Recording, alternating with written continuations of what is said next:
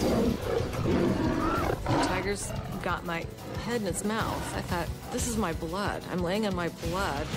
It had its horns facing me, and it just kept ramming me and ramming me. It'd back up and then ram me again. His hand is bleeding, just pouring the blood. I couldn't believe what was happening to us.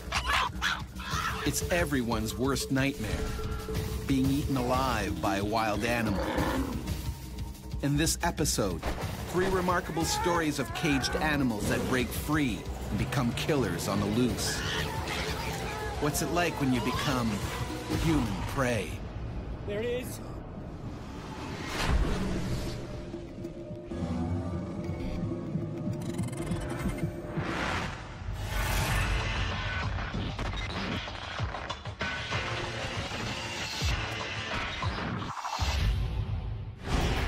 Gary Brown was nearly ripped apart during a deadly chimp attack on a sightseeing trip in West Africa. He turned, started screaming, and charged. I didn't know that they get up to the strength of 7 men.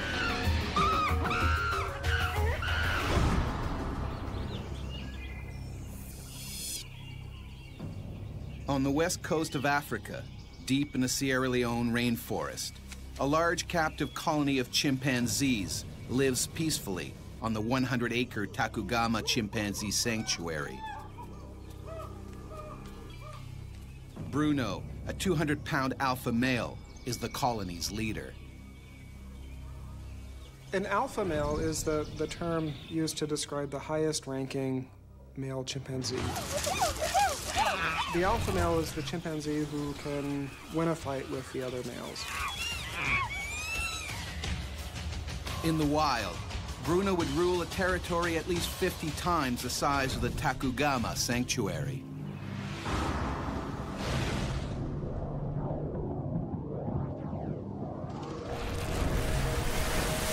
Less than 40 minutes away, Texan telecommunications engineer Gary Brown is enjoying a day off at his hotel.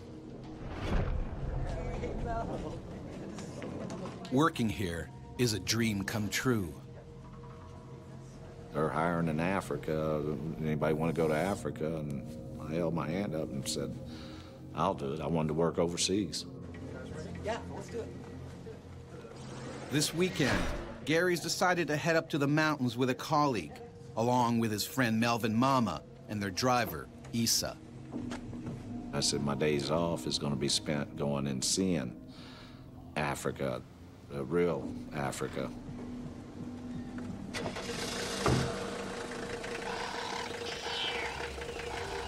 Issa drives them deep in the rainforest towards the Takugama Chimp Sanctuary.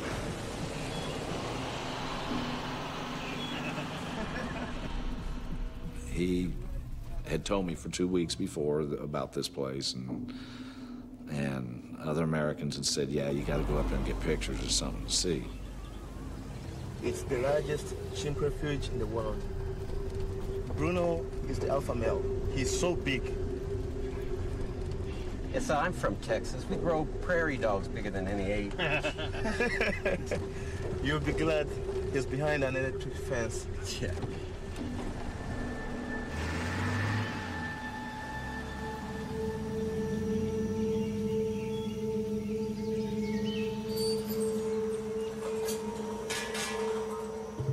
At the Takugama Sanctuary, Bruno keeps a close eye on his keepers. If you're in captivity, you spend a lot of time just watching, and they would see these locks being opened and closed many times a day, and be watching very carefully to see how to get out. The chimpanzees presumably took a rock and banged it against the lock. The chimps in this part of the world know how to use rocks. Very few other animals do that. Chimpanzees and humans are really the tool-making and tool-using masters. No one knows for sure how it happened, but it's a breakout. Bruno and 30 other chimps escaped their enclosure and head for the sanctuary's perimeter fence and the jungle beyond. This is really the first taste of freedom that this chimpanzee has had.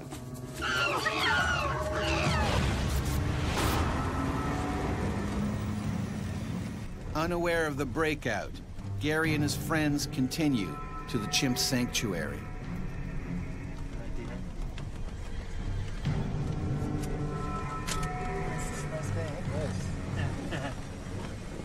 You just look up in the mountains and you're just mesmerized. The trees, the size of the trees, the canopy. Bruno rips through the dense jungle. This is his territory now. He was exploring his world, seeing what world outside the sanctuary was like, and is probably afraid. Like the other chimps at the sanctuary, Bruno was brought here as an orphan. His mother was killed in the controversial bushmeat trade. In Sierra Leone, like much of the rest of Africa, people eat chimpanzees and other primates for food. They would have seen their mother and probably other members of their community shot and killed when they were young. The chimpanzees would have that experience. They would remember strangers coming. They would remember the gunfire. And it's probably a reasonable assumption on the chimpanzee's part that a strange human being is a dangerous creature.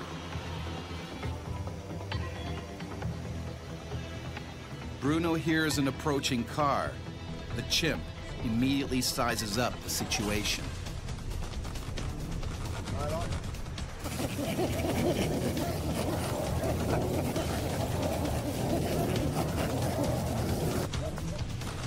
Hey, slow down. What is that? Something moving in the bushes. Hey, what is that? I don't know, man, but I want to get a shot of it. Come on, let's go. All of a sudden, out of the brush, this big black thing jumped out.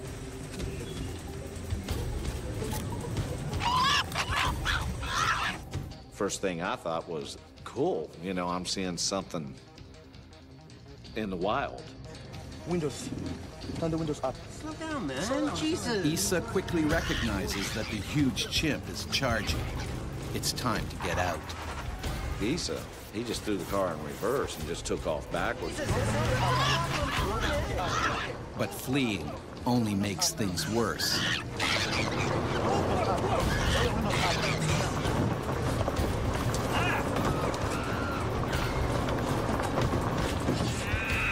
Up and he was level with the front window.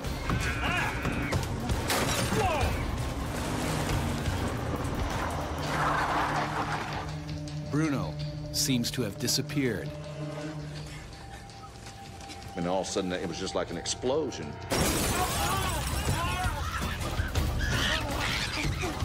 A chimpanzee that's 120 pounds is going to be mostly bone and muscle with not a lot of fat.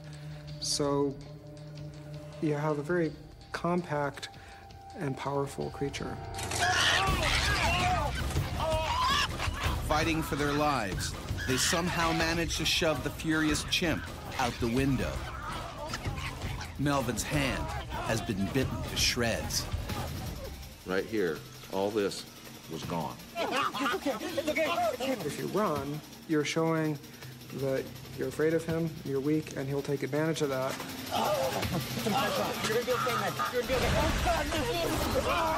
Basically, what they're doing is they're doing damage to whatever they can get a hold of and whatever is exposed to them.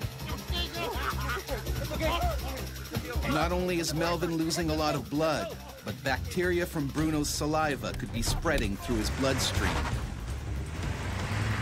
With 2-inch fangs and jaw muscles 3 times denser than in humans, a chimp's bite can be deadly. They need to get to a hospital. Fast. And we were yelling at him, slow down. He said, find a place to turn around, we got to get out of here. Panicking, He misses a vital turnoff. They're lost.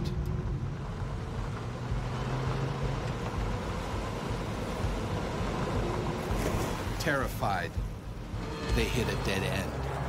There was a gate that stood probably 10 to 12 feet tall. With their savage attacker hot on their trail. I couldn't believe what was happening to us. They only have one option.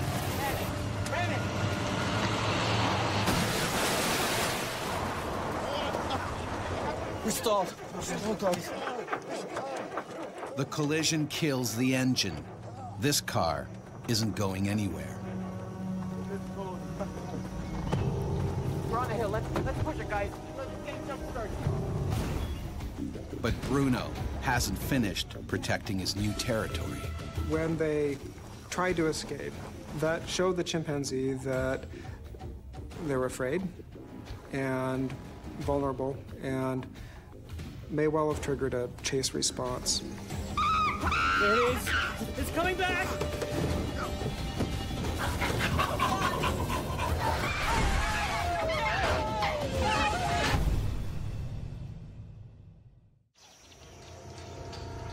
In the Sierra Leone rainforest, American Gary Brown and his party have been attacked by an enormous chimp.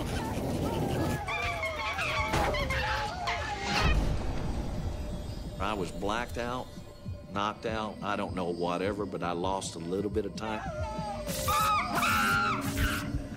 I don't remember people getting out of the car.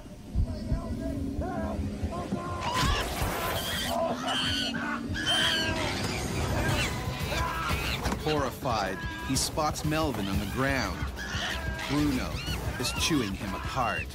The chimp takes Melvin's foot in his mouth and bites down. Gary's adrenaline kicks in.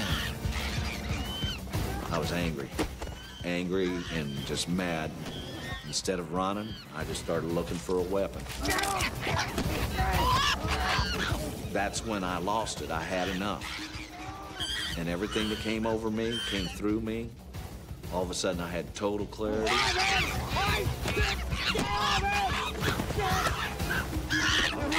When the chimpanzee saw Gary standing his ground, he would have seen an opponent who was not afraid, an opponent who was angry, and an opponent who could really inflict some damage of his own.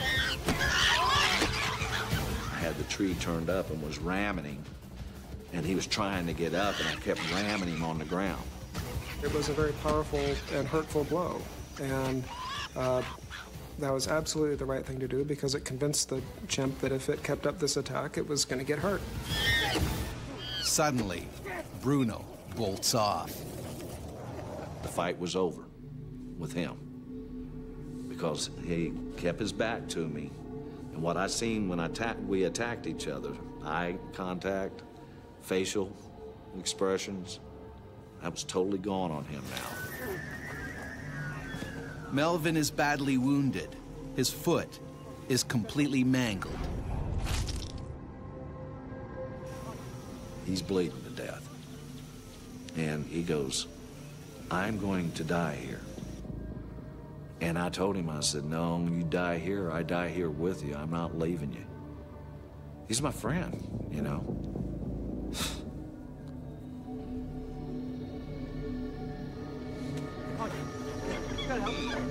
And there's no sign anywhere of their driver. Where's this one? He went for help. Come on, we gotta go. We gotta go. I could hear chimpanzees everywhere. We were totally surrounded, and we took off down the mountain. These chimps never jumped out. They stayed in the jungle. I kept looking ahead. And finally, we made it out. We made it to the road, the main road. More than an hour later, a passing truck picks them up and takes them to a nearby hospital. Later that day, Gary learns that Issa was mauled to death by the other runaway chimps. Doctors are unable to save Melvin's foot and 3 of his fingers. There ain't 5 minutes don't go by I don't see it. I'm going to have to picture it in my head every day the rest of my life. If you get bit by a snake or a shark or something, it's kind of impersonal and you sort of expect it. But for a chimpanzee, something that is clearly very similar to us in lots of ways, it would just seem a lot more personal, I'm sure. I have no misconceptions. I know Bruno could have taken me apart in a heartbeat.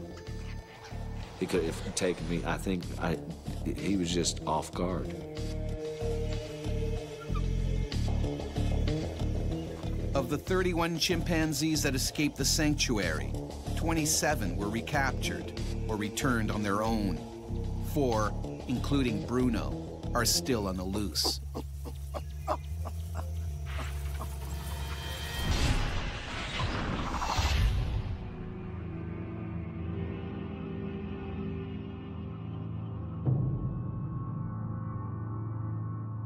Gary Brown's case is not unique.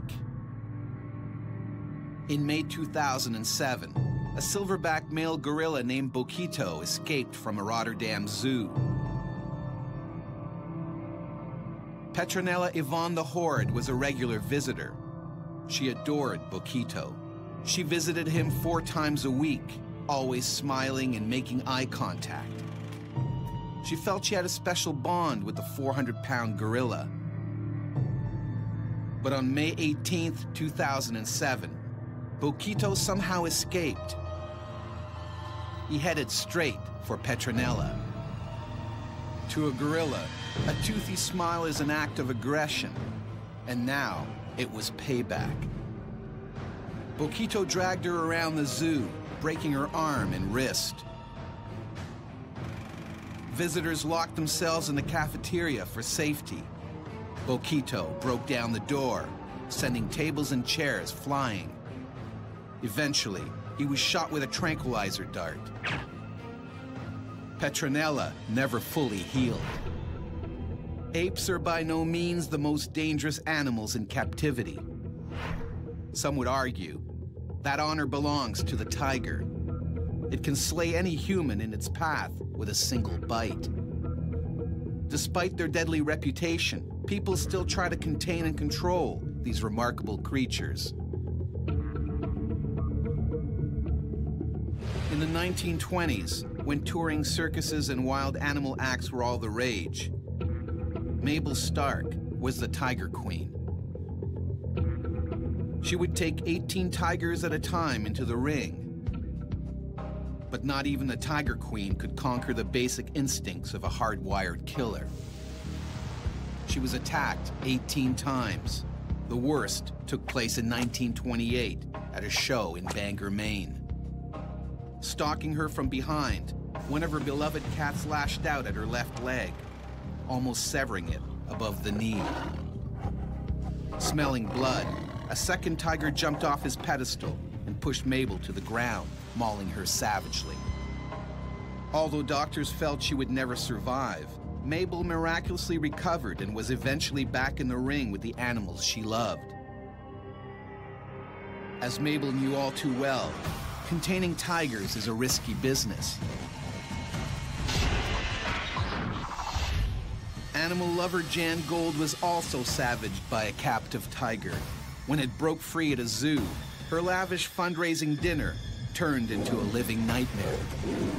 He just reached up and grabbed my bag.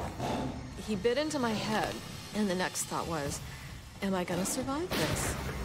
Jeez, go over help! Go over help! Go over help! Zoo Boise is one of the most popular attractions in southern Idaho. The stars here are brothers Taiga and Tundra, a newly arrived pair of 2-year-old, 600-pound Siberian tigers. Also known as Amur tigers, they are at the zoo to provide an important gene pool to help ensure the survival of the species. Tigers are highly endangered. There are now more of them living in captivity than in the wild. But keeping one of the world's most deadly hunters behind bars comes with big risks. There have been at least 45 deaths by tigers in captivity of humans over the last 10 years. And there have been 115 injuries serious enough to make the media.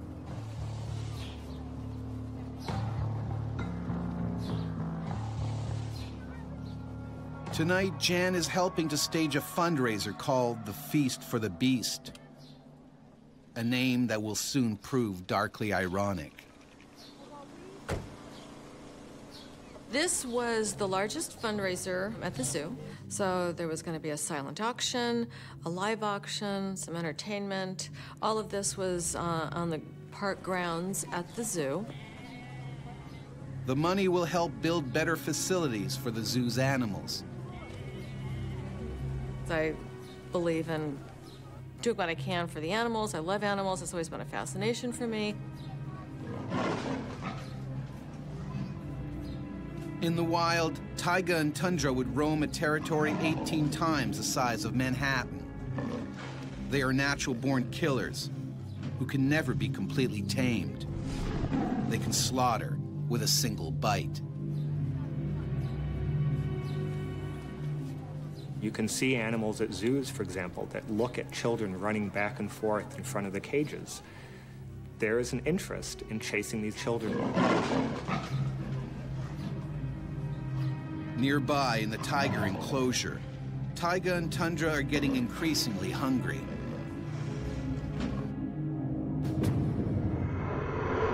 In the wild, they would learn to kill and eat large prey, even bears.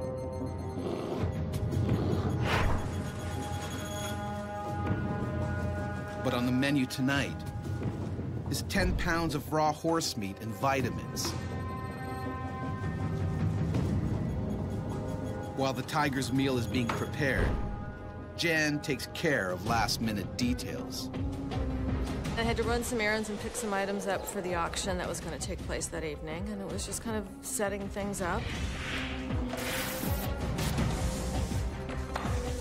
Around the zoo, workers are finishing off their chores. One of the tiger cages is accidentally left unlocked, but no one notices. Hello, everyone.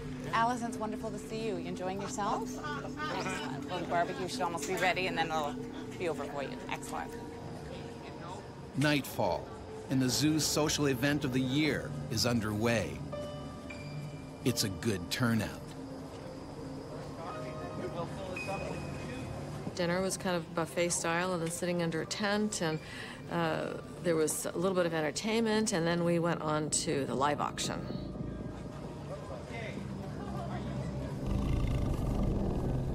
In the nearby tiger cage, taiga and tundra are most likely agitated by all the commotion.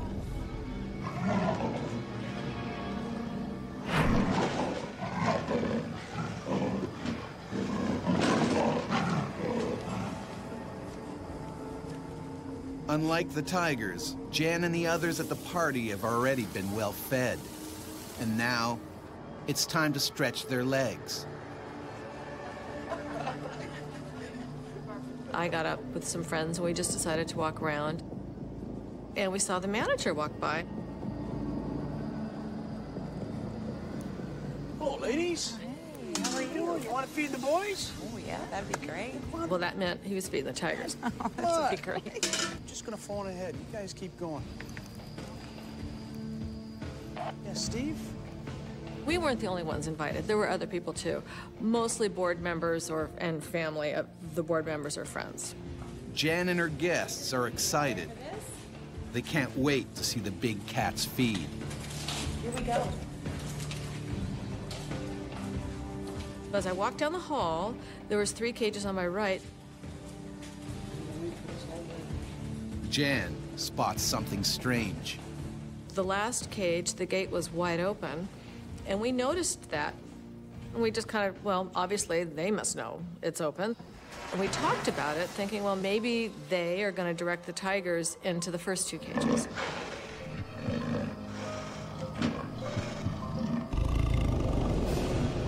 Instead, one of the tigers is now heading towards the third open cage.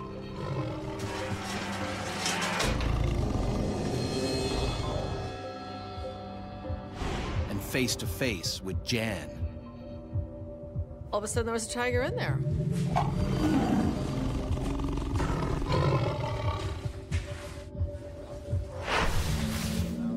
Hello, ladies. How are you? Want to feed the boys? At a zoo fundraiser in Boise, Idaho, a cage door has accidentally been left open. And now, board member Jan Gold is face to face with Taiga, a 600-pound Siberian tiger on the loose. It probably never had the door open before. It didn't know what to expect, but it moved forward, and it could keep moving forward.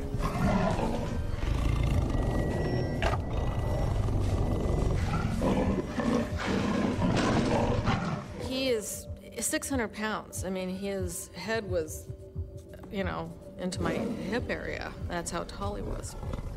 The tiger was probably as surprised as Jan Gould was that they were face to face. And it didn't know what to do, but it did know there was an animal in front of it. At that point, my focus was seeing if I could get this gate shut and keep the tiger in there. But that's easier said than done. Taiga's still not sure how to react. He may not have even seen her as prey because he had never had any experience with live prey. She was just a moving object.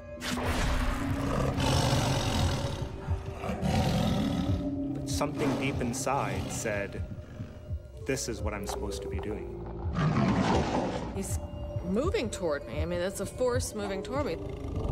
It was like a few conscious, slow steps because he wasn't stopping, and he was right there. Desperate, Jan tries to buy herself some time. I held my purse in front of him, trying to get him distracted. The only thing you can do in that situation is try to distract the tiger. And those who survive often survive because the tiger is distracted. People throw stones or sticks. And that's when I realized the people were leaving. I saw a couple people with terrified looks on their faces because he wasn't stopping.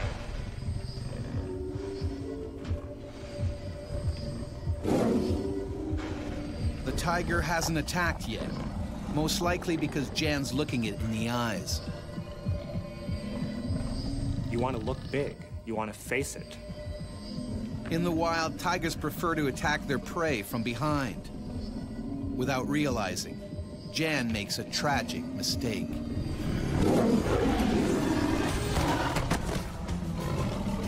I was down, and it was very surreal. When she turned around, she provided the framework for the tiger to see, aha, this is prey. And it was at that point that 10 million years of evolution kicked in and it tried to be a tiger. I mean, he just reached up and grabbed my back and just brought me down. When the tiger is attacking a wild animal, it will grab it by the neck and try and drag it down and break the animal's neck and crush the trachea until it can't breathe anymore, and then it often drags it off to feed. I can feel his chest over my back. He bit into my head, and the next thought was, am I gonna survive this?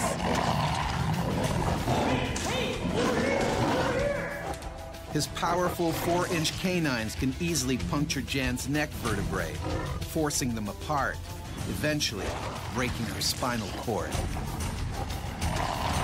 He had no experience, he didn't know where to bite, but he bit, and he grabbed her head, and he kept on going. All the others can do is look on in horror. I thought he actually bit through and crushed my skull, and it was so loud. And then he came to a point and just stopped, and he held me there. He just sort of held me.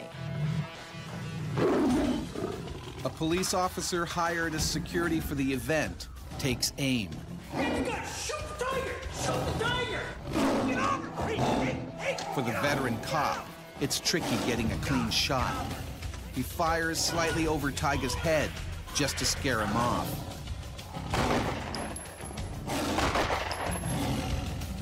Startled, Tiger retreats to his cage and is finally locked up. The bullets was enough to surprise the tiger to move back. It had never experienced something like this. Unfortunately, in the shootout, a bullet has accidentally struck Jan in the hip, shattering the top of her femur. I'm laying on the ground, and I can't move from the waist down, or I can't feel anything. Jan is rushed to the hospital. Her injuries are horrific. They didn't know if I'd walk again. I had so many nerves that were damaged because that bullet, when it hit my bone, it exploded. And so I still have lots of shrapnel in there. My hip had to be rebuilt, and a lot of nerves were severed. I've lost probably about a third of the nerve and muscle activity in my leg. It takes more than 2 years for Jan to get over the ordeal, and there aren't just the physical scars to deal with. There was a period of time where every time I closed my eyes, I'd be reliving it under a different scenario. That was one of the things I had to go through and recover from. The reason Jan Gold is alive today is the tiger was too young, too inexperienced. It didn't know how to deal a fatal blow. But at the end of the day, a tiger is a tiger, and it will not have lost its tigerness. For the last 8 years, Taiga and Tundra have continued to live in Zoo Boise with no further incidents.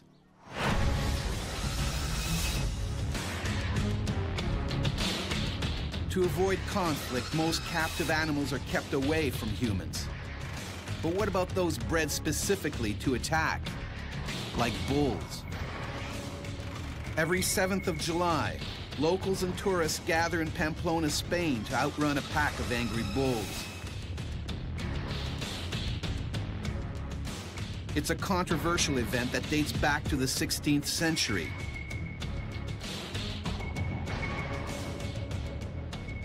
As many as 300 participants are injured each year. 14 have been killed since 1910. In 1995, Matthew Tassio fell while trying to avoid a charging bull.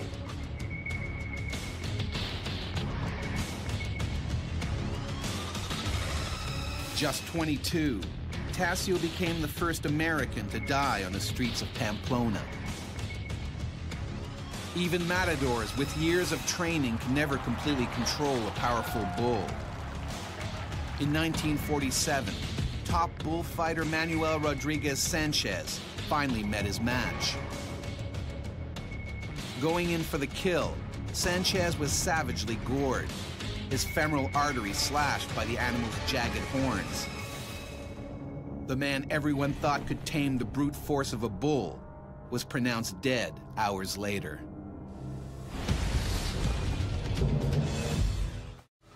Half a century later, police officer Kenneth Shaw also found out the hard way what it's like to try to stop a 1,400-pound runaway bull.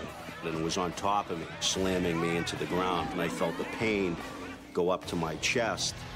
This thing ain't stopping.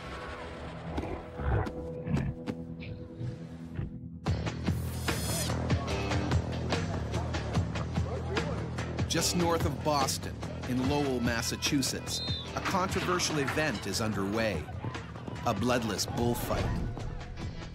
In this version of the event, the animals are not killed. Nonetheless, bulls that are used are much more aggressive than regular farm animals. They're wiry, they're fit, they're athletic, they're fast, they're angry. So their, if you like, threshold for aggression is very different. So it's comparing a Labrador with a pit bull. As this enormous 1,400-pounder waits to face the matador, he gets increasingly worked up. When they're confined, when they're frightened, they get sometimes mean and certainly unpredictable. So stress, fear is really the big danger signal for bulls that will get them to do things that in nature they would never do normally.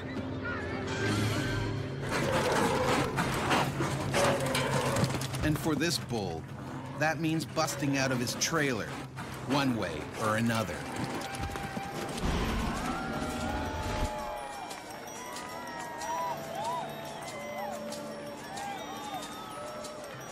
Nearby, Lowell police officers Maggie Malik and Kenneth Shaw are on duty. Basically, your job was to keep the patrons from not coming from the facility with any type of alcohol or anything like that. Gorgeous, hot, bright, sunny day. We had over 300 cars. We almost had to close the gates because we couldn't fit another car in. Maggie's main concern is that she doesn't have to watch any of the fight. I didn't want to see it because I don't agree with an animal to be antagonized and ridiculed, and I felt this was inhumane.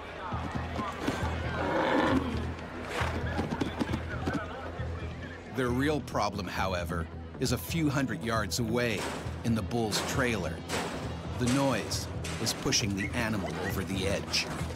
There was a lot of alcohol flowing. There's a lot of banging around and noise and music, and that's pretty nasty cocktail for a bull, really. You have the makings of a bull that is going to be, if you like, out of his mind with anger.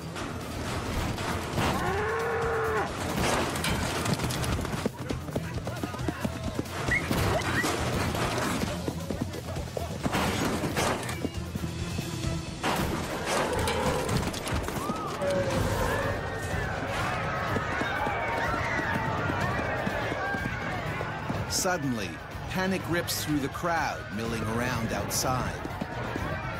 All of a sudden, I see people start to run and start screaming. Kenneth races around the corner and comes face to face with a half-ton nightmare. Somehow, the angry bull is broken loose. Now, all of a sudden, I'm in a situation where I have to deal with that animal that's running rampant. There's no truth in the belief that red specifically is antagonistic to bulls. Movement is the biggest single factor which triggers a bull attack. The bull zeroes in on a target. The gentleman was basically with his back up against the bed of the pickup truck, and the bull just kept slamming him into the back end of the pickup truck. The strength of this animal was truly amazing. If Kenneth doesn't do something quick, the man will be crushed to a pulp. The diamond-like tip of the bull's horns can easily gore into soft tissues. I just started to basically make noises, waving my hands, trying to get its attention.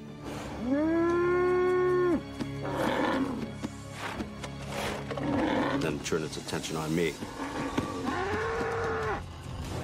My adrenaline was just, it just all came so quickly. Charging at full speed is a wall of muscle. It was a scary sight. Nearby, Maggie is unaware that a furious monster is gunning for her partner. Everybody's screaming, there's music going on, you can't really hear anything. It charged me, and I jumped on a vehicle that was close. It slammed off that vehicle and then just bounced off. But I knew it could pack a wallop, so I didn't want to get hit with that. There is no protection against an attack by a determined bull, and especially a bull of that breeding, of that degree of infuriation, of that degree of temper. Finally, Maggie spots her partner. Kenneth has nowhere to go. They can really hit like a battering ram. Nothing is going to stop them, really. You'll be punctured. It'll go through your rib cage or some other part of your anatomy. So they basically threw my body from the side onto the hood of the vehicle to get away from its wrath. And that made the bull mad. Don't frustrate him and don't antagonize him, because you always know that he can pull all the shots. It's frustrated. It looks for something else to demolish. It spots Maggie. He came with a run. He came with a snort. I don't know how to play like that. It's like, oh my God, what do I do with this bull? She zigzags, desperately trying to lose him, but he sticks to her like a shadow.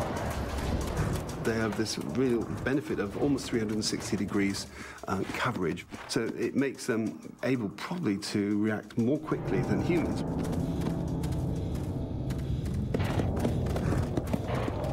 So if you stand still, the likelihood is that you won't be attacked. Golly, locked in on my eyes. And that put a chill down my spine. They do this burst of heavy breath out from the nostrils. And this is carrying a chemical message. I'm loaded with testosterone. I'm really the king guy around here, and you take me on at your peril.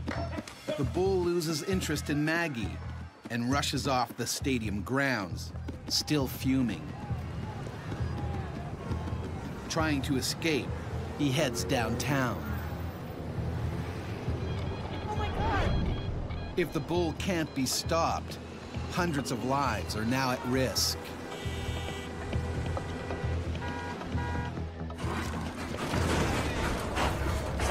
At a bloodless bullfight in Lowell, Massachusetts, a half-ton bull is on a violent rampage. And now, it's police officer Kenneth Shaw's job to take it down before he reaches the busiest part of town. I'm thinking that this animal is gonna basically cause a lot of havoc if we don't stop it. I didn't really even know what I was gonna do. I didn't want anybody else to get hurt. His strength and his power and whatever is going on with him. We're not taught in the police academy how to handle it. The only way that I'm gonna be able to take it out was if I hit it in the head. But the bullets barely make a dent. So the bullets would have hit into the side of that animal, caused it pain, but didn't ultimately penetrate and cause damage to internal organs. All they would have succeeded in doing would be to infuriate the animal. They have very good armor in the form of their thick skin. The raging bull continues towards the crowd. And I was just hoping that it wasn't gonna take a left where all the shopping malls were. Kenneth catches a break. The bull runs off the road and right into an empty parking lot. In an ideal situation, they would have just tried to contain or keep it in that parking lot, let it calm down. This is Officer Kenneth Shaw. I need backup. I need backup. The animal is cornered. It panics. And then it spots a familiar foe. The bull would have recognized him as that same individual, no doubt, and it was an unfinished battle. It's now or never for Kenneth. I have to try to take this out. If I don't, someone else is gonna get hurt. But again, the bullets have little effect. This thing ain't stopping. So then all of a sudden it turned and started to do an all-out charge right at me. They will charge through literally a brick wall. It was basically literally trying to destroy me, was trying to kill me. You know, it was bulldozing me and bulldozing me into the ground. Every time that I tried to get up and get off the ground, it kind of knew what it was doing. It'd swing its head and swipe at my feet and knock me back on the ground again. Pressure that they're able to exert, all their weight on your body, you're going to have broken bones and a reshaped face. And the intention is to kill you, is to take you out. All of a sudden, I felt the pain go up to my chest. It was on top of me, basically slamming me into the ground with its head, with the horn slamming me constantly at my leg area. The incredibly solid neck and shoulder muscles of the bull don't bend or buckle on impact. It hits like a battering ram. Maggie tries to draw the bull away for the second time. Seeing Kenny's shattered uniform, seeing the blood on his skin, I at that point was not sure if he had gorged him in a major organ, and that takes you only seconds to bleed out.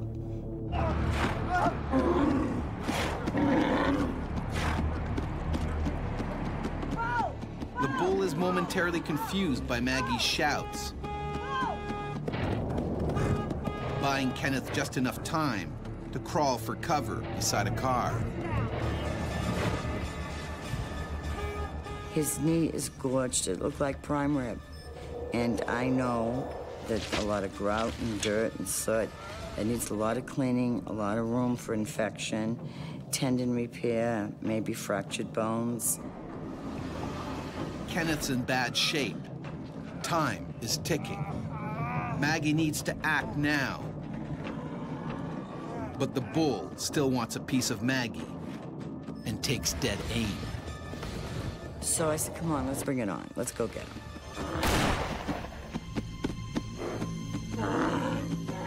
And I shot him right between the eyeballs and on the forehead. Which is actually the location that is used in slaughter, official slaughter of cattle. This time, the shot stuns the half-ton bull. He staggers away to the other end of the lot. Meanwhile, it's not looking good for Kenneth. I looked down and I could see my bones running the back of my leg.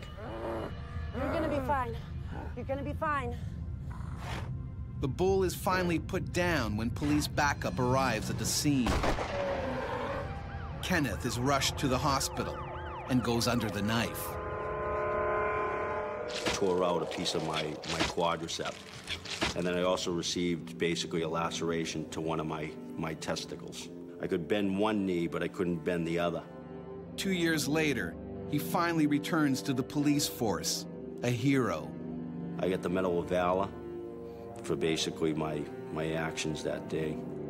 Despite the controversy, bloodless bullfights are still held in some states, including Texas and California.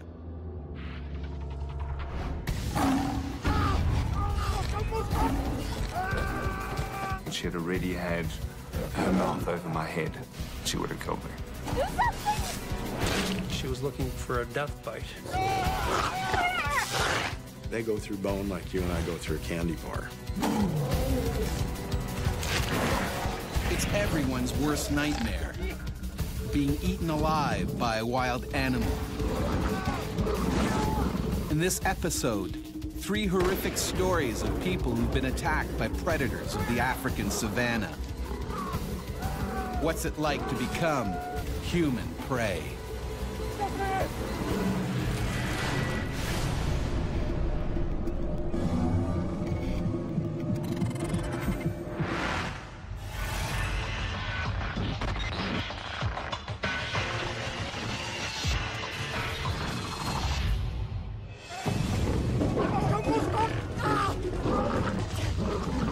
Conservationist Gary Kamasha was lucky to escape alive when he was savagely attacked by a lion on a game reserve.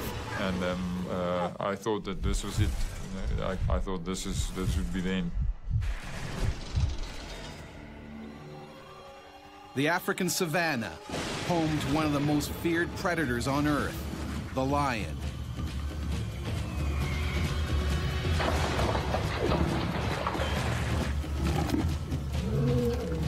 Thousands of people have met their end in the jaws of these killer cats. This pride lives in a game reserve in South Africa's Mpumalanga province. And when food is short, or they feel threatened, these big cats can turn man-eater.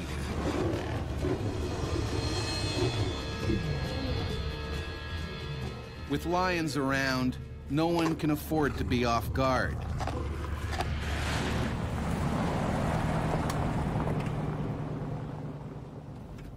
Danger is part of the job for 23-year-old conservationist Gary Kamasha. He manages the reserve's lions. And today, he has a problem.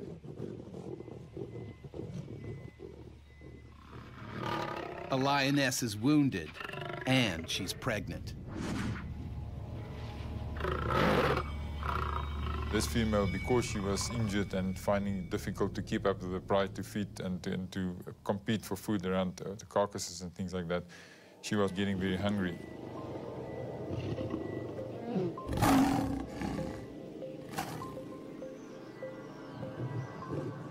If Gary tries to treat the lioness, the pride can tear him apart. His plan? To isolate her in an enclosure by luring her in with bait.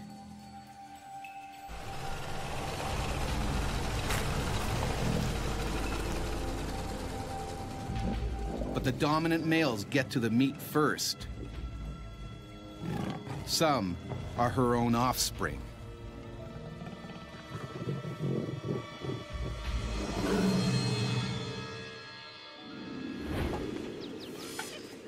Here we go. Home style break.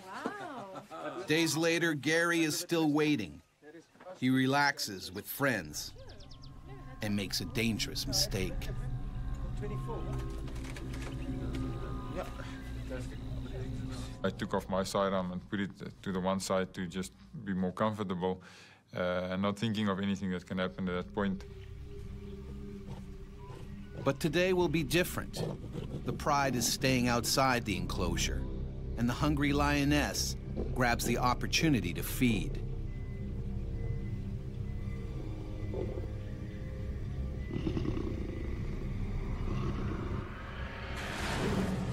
She's in the enclosure. Gary is delighted she's finally taken the bait. Right, I'll be back in a couple of minutes. I just want to close the gate. Now he can treat her injury. 5 minutes. Come, let's go. I basically thought, okay, this is what we've been hoping for. Let's quickly go and close the gates and make sure that she's constrained inside. But in the rush, he's forgotten the one thing that could protect him in an attack.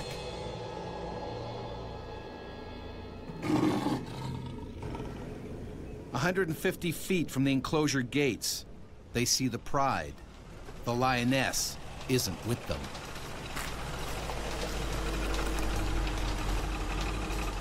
There she is, behind that bush. Oh. Gary is relieved his plan is finally working. But something is wrong. She's not alone. One of the pride's aggressive young males is inside the enclosure and will attack if threatened. This male was always been a bit edgy and agitated, barking at you and coughing, the typical attack bark if you get too close to him. Getting the young lion out is dangerous, but without treatment, the lioness could die of gangrene.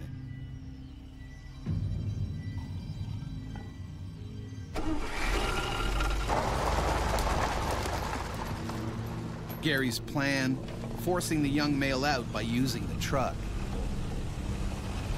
So we went into the gate and I tried to get the vehicle between the male and this female and then push him out so that he could be running out. And once he would be outside, we could close the gates.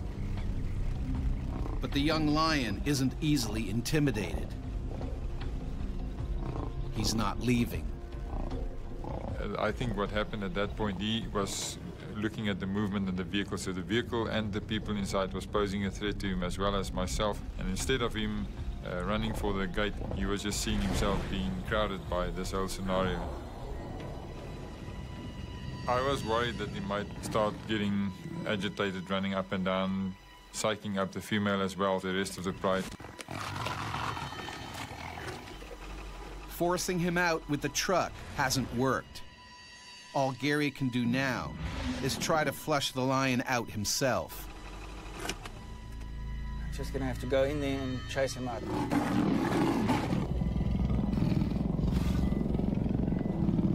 I thought I'd go on foot use the vehicle as protection so the female couldn't really see what was going on, and then chase him out on foot.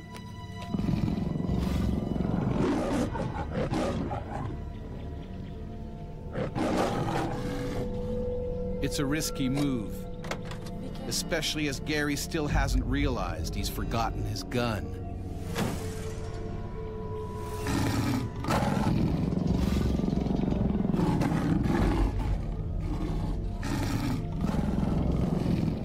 Trying to flush a young adolescent male on foot is a big mistake. Young males tend to be the biggest troublemakers. You know, lions are not used to being in close proximity to human beings that are not inside of a vehicle. The lion is starting to feel threatened. It could attack at any moment. I was just assuming that this male would just run out, and I wasn't even thinking of him feeling a bit of discomfort. I was entering his comfort zone and his personal space.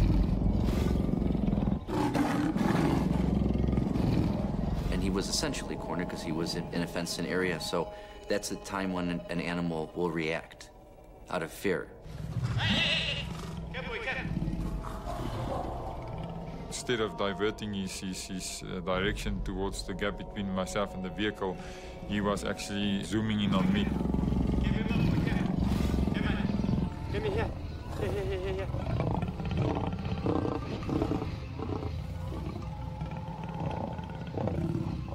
I realized he was coming for me now. I did think of that point my sidearm. This was the most stupid thing that I could have done. I don't know why I took it off. Gary tries frantically to get out of the lion's way, but it's too late. He was planning to go for my upper body. I moved back, he misjudged himself. I think that actually, to a certain extent, saved my life. The lion has missed Gary's head, but it locks its vice-like jaws around his leg. His friends, also unarmed, can only watch in horror. Gary has now become human prey.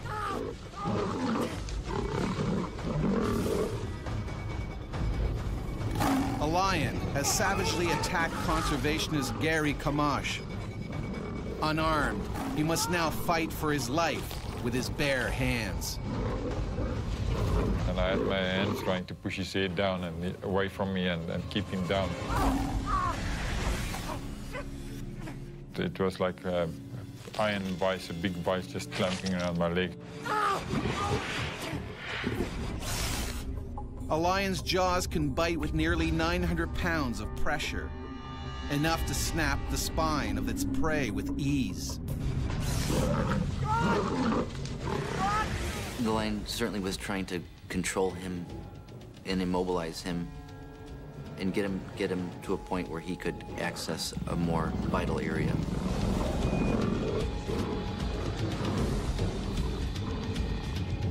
Outside the enclosure, the pride can smell blood. The pride was trying to figure out what's busy happening, where did those sounds come from.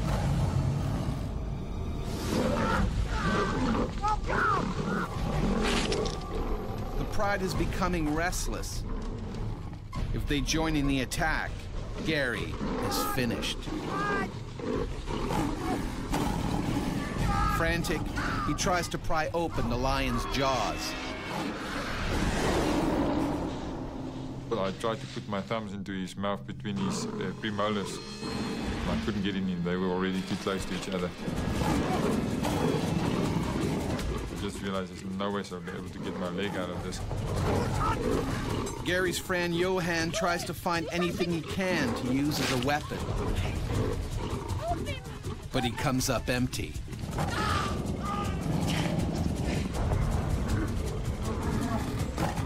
The pride is getting agitated. They can sense a kill. Some lions are dedicated man-eaters, using humans as a regular part of their diet. The hunting instinct kicks in. The attack is on. The rest of the pride was already coming in, and I shouted to my friend, keep the rest of the pride away, keep the rest of the pride away. And knowing that if they would come in, it would have been the end. Keep the freaking pride away! I thought that this was it, you know. With the rest of the pride coming in to assist, I thought this would be the end. I wouldn't be able to fend off the rest of the group, so I was shouting at him, and he jumped out of the vehicle and started throwing pieces of branches and rocks.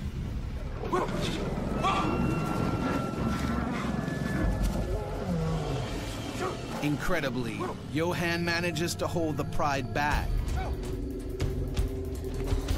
I'm coming! But Gary's leg is still locked in the lion's mouth. He needs to do something fast. Desperate, Gary attacks the lion's only weak spot, its eyes. I could just feel when I pressed my thumb into his eye that he was blinking and trying to get out. That was hurting him. The nose and the eyes are very vulnerable. That's the part of them that they have to, at all costs, protect. But the lion won't let go. It fights back with razor-sharp claws. Or not only did they shred your flesh like a hot knife through butter, but the infections caused by those claws are also very septic and can lead to rapid infection and death. A lion's claws carry deadly bacteria that can cause tumors, inflammation of the heart, and kidney failure. I still remember the sound of ripping flesh. And I could see the skin stretching, and then could feel the skin ripping. Time is running out. Don't keep them back any longer! Go! Johan has nothing else to throw at the lions. If the pride attacks, Gary is unlikely to escape alive.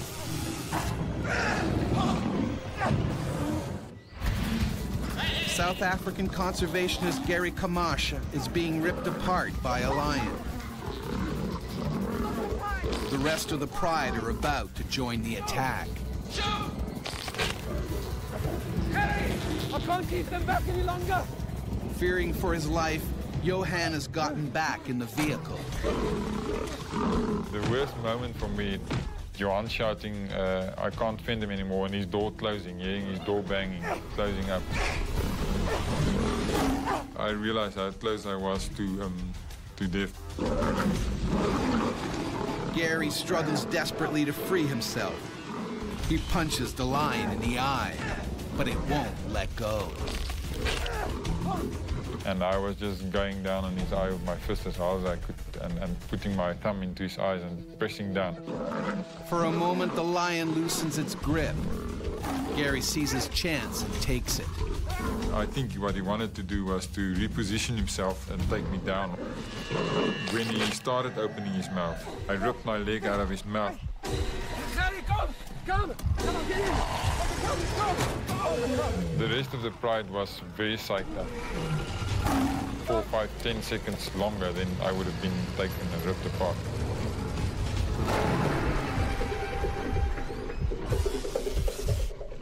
Adrenaline is coursing through Gary's body, numbing his pain.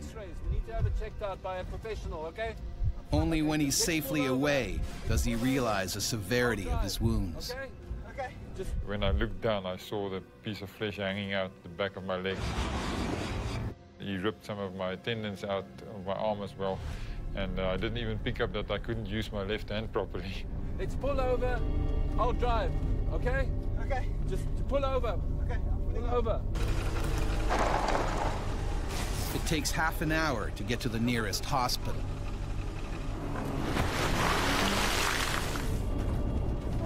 On the road down to the doctor, I remember I started feeling very awkward. I started getting a bit nauseous and not feeling well. I was bleeding extensively. Gary gets more than 50 stitches in his leg and arm. He's lucky to be alive. There was a number of things that saved my life that day, and the one thing that was definitely the fact that he was inexperienced and a young lion, and the fact that I saw him coming for me and jumped backwards.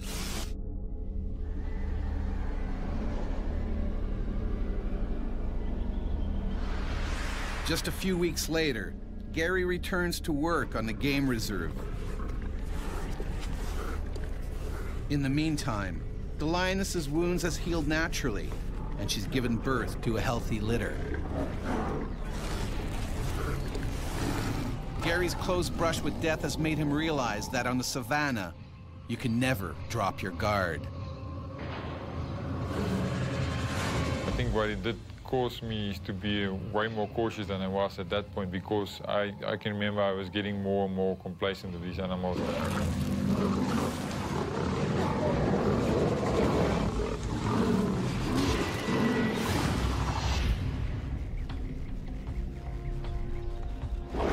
Ever since Homo sapiens first walked the African savanna, we have lived in fear of the mighty lion. These superb predators have ruled their territory for over 1 million years. Unarmed, humans stand little chance. Even today, more than 100 people every year are killed by lions.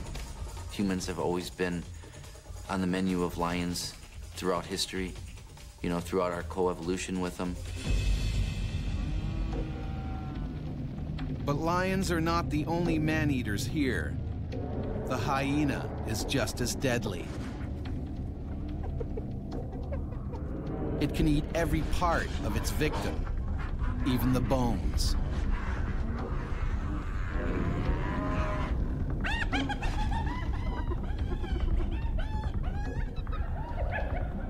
Hyenas are despised because they dig up graves and eat human remains. And feared because they kill the living.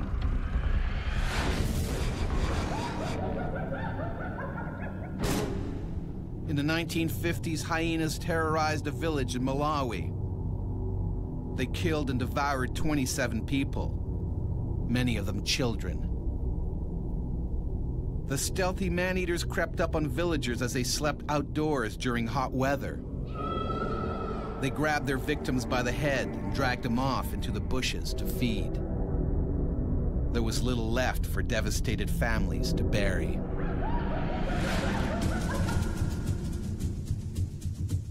Hyenas are fearless predators. In 1972, a Malawi schoolteacher, Yerendas Luggage, was cycling to work when he was taken down by hyenas.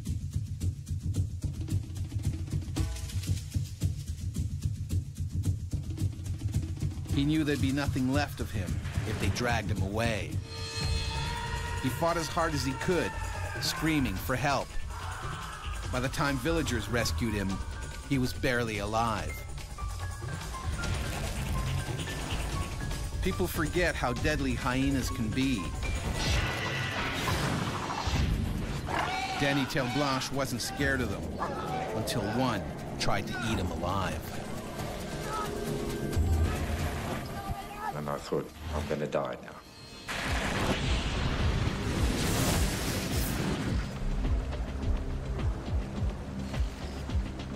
Spring 1998. Aircraft pilot Danny Blanche is enjoying a week's vacation with friends on the Zambezi River.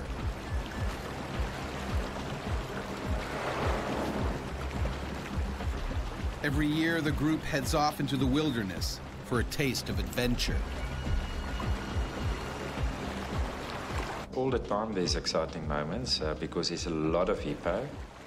There's crocodiles, lions, and of course, hyenas.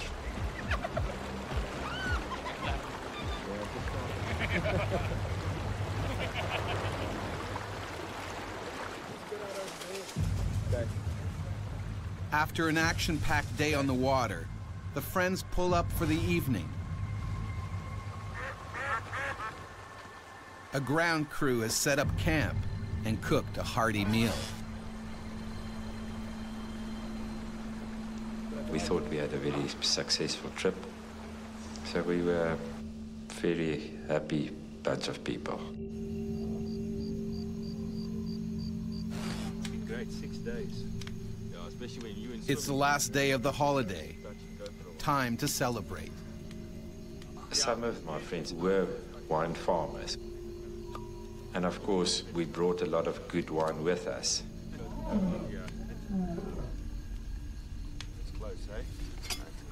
We heard lines every night.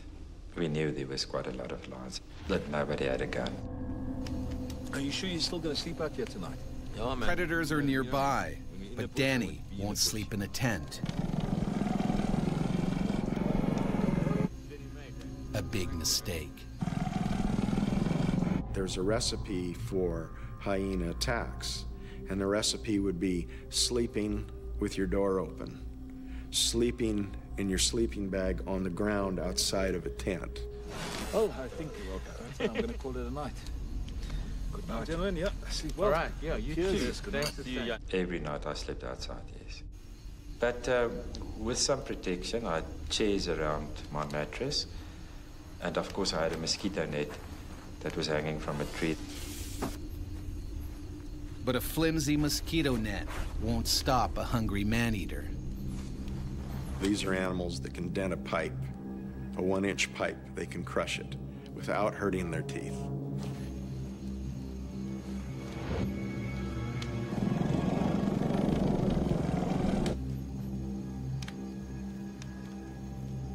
At night, the hyena has a huge advantage. It can see in the dark.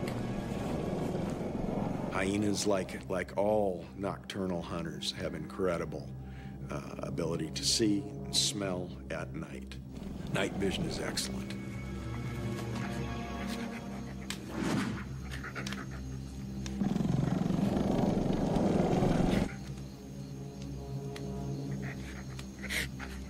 They're looking for garbage. They're looking for the things that were thrown out after dinner.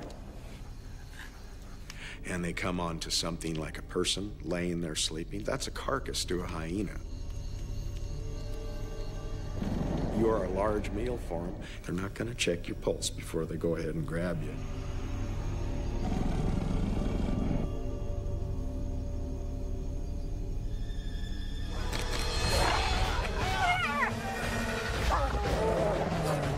I thought somebody, they hit me with a plank over my head.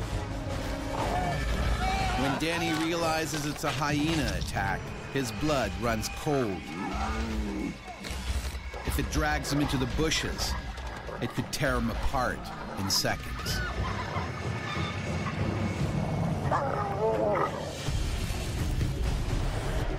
Danny Terreblanche is on a kayaking holiday on the Zambezi River when he is attacked by a hyena.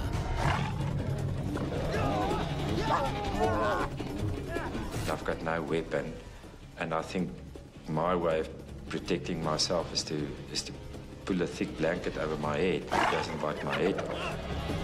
A hyena's bite can exert a force of up to 1,000 pounds. They have particularly large teeth, premolars to crush bones, and carnassials at the back of the mouth, which slice up meat like scissors. They have the strongest bite of any predator on Earth. Stronger than a lion, stronger than a bear. They go through bone like you and I go through a candy bar. I tried to lie on my stomach in a crawl position, but it was just instinct. Then it grabbed me by the neck and it dragged me.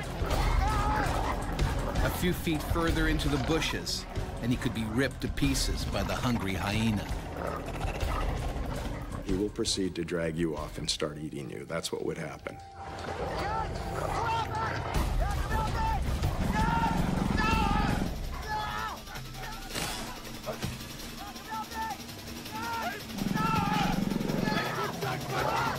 The hyena strategy is to kill you and then dismember you and then run away with whatever bits they could. Without the support of the rest of the pack, the hyena cannot fight for its meal. So it retreats. I felt the pain in my head, and when I felt it with my hand, I knew there was something terribly wrong. I felt a hole in my head. My biggest fear was that I lost my ear and I'm going to lose my hearing. And of course, the first thing that goes through one's mind is that I'm going to lose my flying career. Luckily, Danny's ear is still in one piece. Hold on, we just need to clean the ear. My ear was still in the mosquito net, hanging by a little piece of skin from my head. I think they probably will wash it with some good old Cape dry red wine. Desperate to save his ear, his friends bind it back onto the gaping wound. The nearest hospital is in Kariba, 80 miles across rough terrain. They need to hurry. Danny is at grave risk of a deadly infection. Hyenas eat rotting carcasses, and their mouths are crawling with dangerous bacteria. You can imagine the bumps in the road. I don't know how many times I've passed out. Adrenaline from the attack is wearing off. Danny's in shock. I prayed a lot, and I asked God to help me, and that was, I think, that maybe pulled me through. All right, now we're going to go to there now.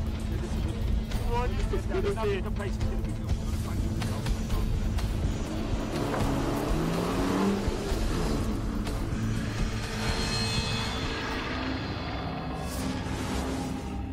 It takes them nearly 9 hours to reach Kariba. The town only has a small, basic hospital. The doctor does what she can to save Danny's ear. She had to stitch it back onto my head, but there was no anesthetics. My friends had to hold me on the table while she did the job. That was very, very painful. Danny's then flown back to South Africa, where a plastic surgeon performs 3 painful operations. His ear is finally restored, and he can resume his flying career.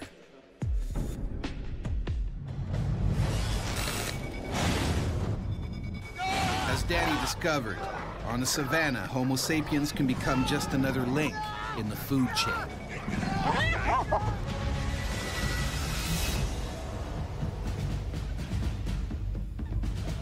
Humans aren't the usual prey for hyenas and lions. But when food is scarce, these animals will attack almost anything.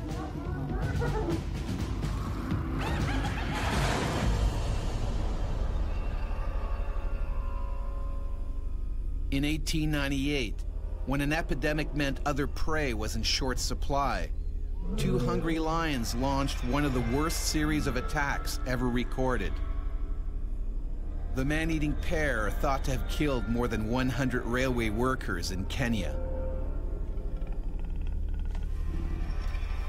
The lions may have begun by scavenging graves. Then, with a taste for human flesh, they began a bloody rampage that lasted 9 months.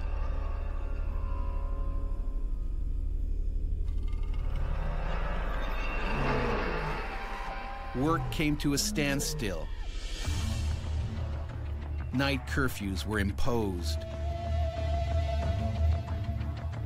Workers hoped high fences and fires would keep them safe. But the lions still got in.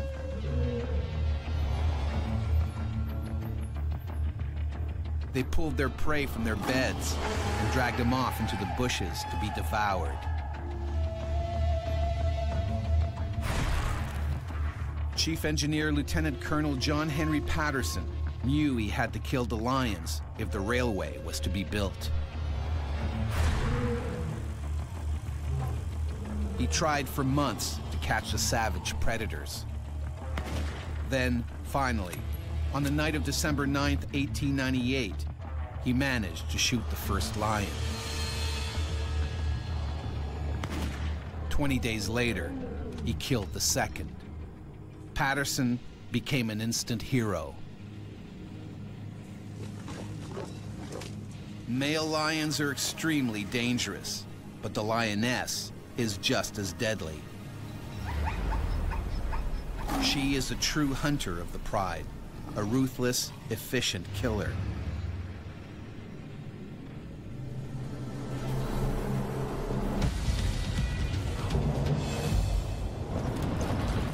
When Bruce Meekall had to hunt a rogue lioness, he soon found out why these predators have such a terrifying reputation.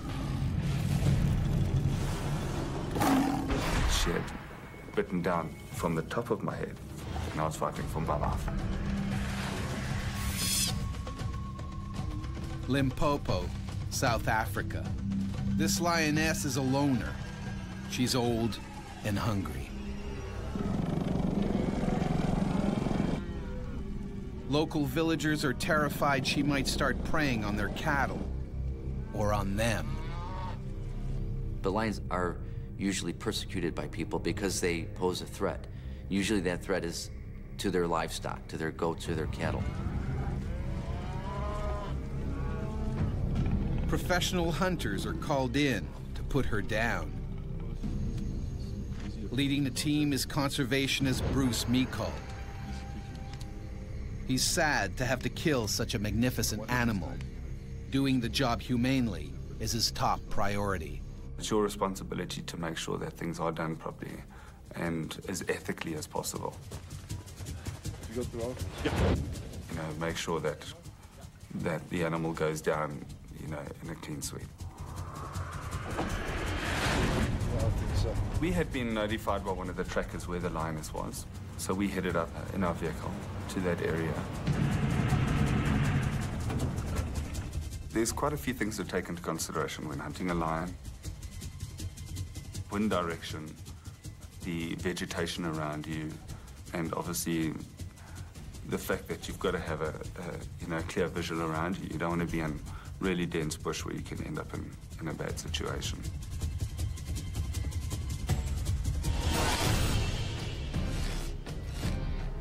Bruce and his crew begin tracking the rogue lioness. So we started walking, looking for signs to see where she was. Tracks, old kills, things like that.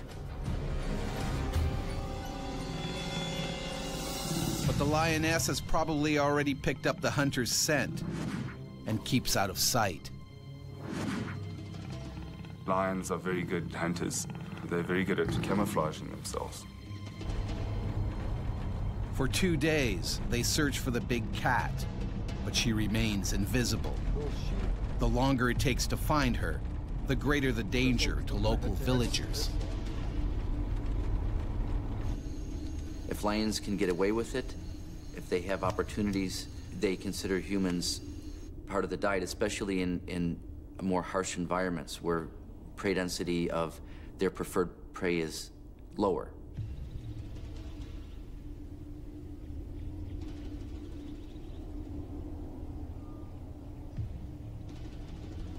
Finally, they work out which way the animal is heading. If they're quick, they just might catch her.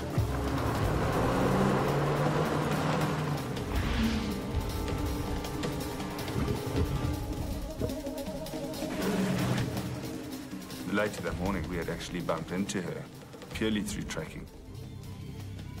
That enabled us, obviously, to get set up to take the shot.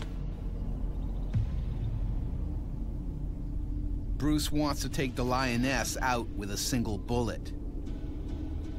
If he only wounds her, she's likely to attack.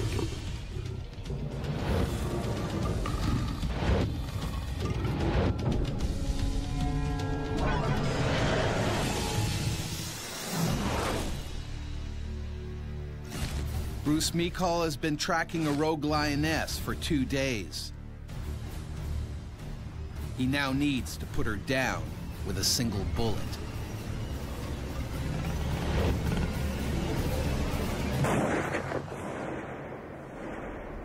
The shot was a good shot. But she got up and ran off. Went into thick bush. Something has gone very wrong. The bullet hit the lioness, but hasn't killed her. The bullet hadn't done what it was supposed to do. The bullet opens up and has a hard impact in order to make an instant kill. In this situation, it basically just went straight through. If you didn't kill them the first time, and you just wounded them and it wasn't in a vital area and they survived, you would never get a chance again to catch up with them. And if you did, it would be after they killed another dozen or more people. This is hard for Bruce. What should have been a swift, humane kill has resulted in an angry, injured animal.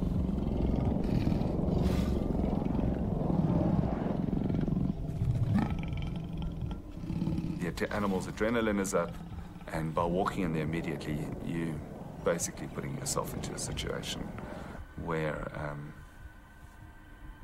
she's going to come out and attack you.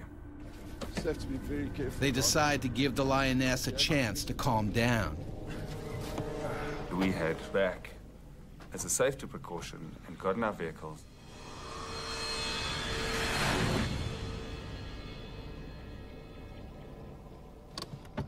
Oh, boys, let's go. An hour later, Bruce sets off again. He knows that he and his team are now vulnerable.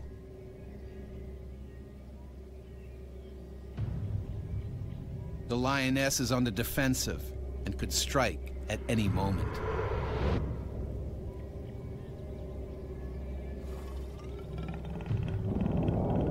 When a lion is badly injured, they'll retreat 2 or 3 times at the most before they'll turn and they'll attack, whether you have 100 people with you or whether it's 1 or 2 people.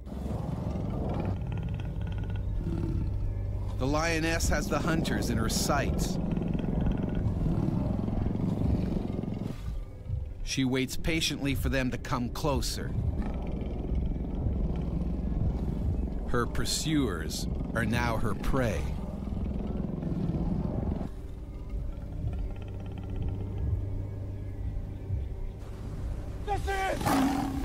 The lions will cover a distance of 100 meters in about 6 seconds. So there's not much chance to get into any position. So you basically turn, point, and take a shot. By the time I reloaded to take the second shot, she had jumped onto me. The attack is savage. The lioness goes straight for Bruce's head. The main thing that they go for is the most vital spot and the most vulnerable spot, and that's the neck and the head. As we came down towards the ground, she had already had her mouth over my head and bit me on the back of my head. With the impact of us hitting the ground, my head bounced out of her mouth. To see teeth and saliva and hair, and I mean, the sound that they make is incredibly loud. The others can't fire. They could hit Bruce. They fling you around like a rag doll. With their strength and power, every time they hit you, your whole body is being thrown about. She would have been feeling for his vertebrae so she could puncture and sever the spinal cord. The wounded cat is in a frenzy. You don't know what's happening. You're just trying to get a grip of the whole situation around you and what to do in order to survive. The lioness is much stronger than Bruce. The moment he weakens, she will kill him.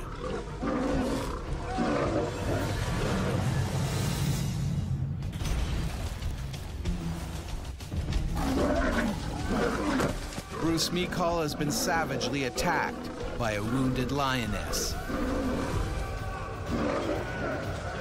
His team can't shoot her because they might kill him.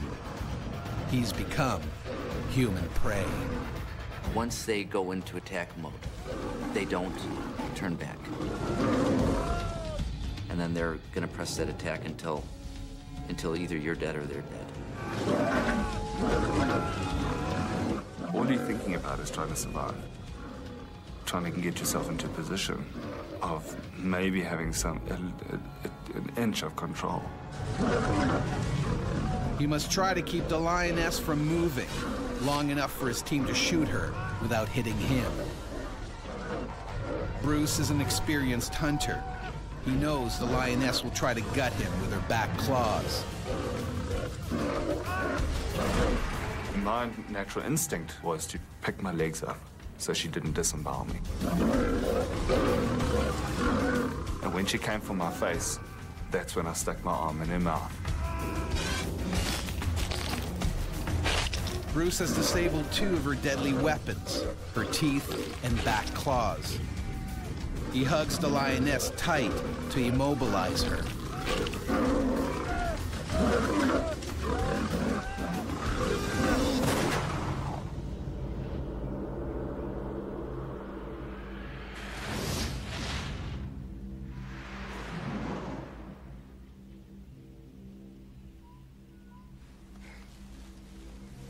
The ordeal is finally over.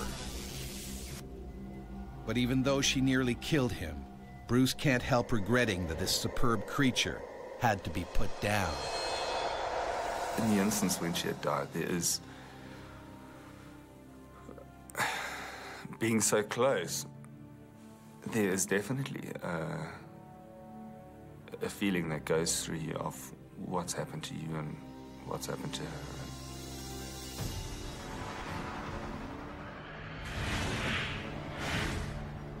Shock sets in quickly. Bruce needs urgent medical attention. He has torn veins and over 40 lacerations. His injuries are life-threatening.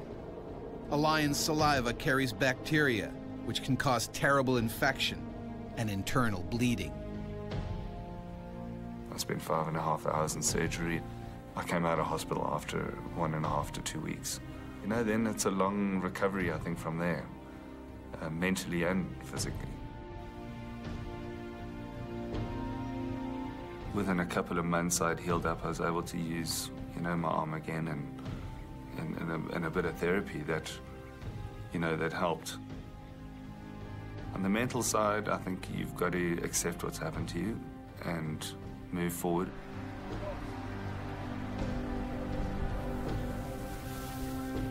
You know, there's very few first-hand accounts like that, because lions usually, when they attack like that, they usually kill their victim.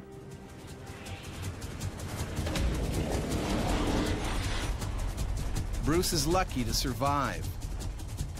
Despite his close brush with death, he goes back to work as a conservation manager in the savannah.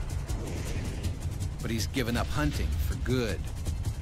It's hard to go back to doing what you were doing after an incident like that.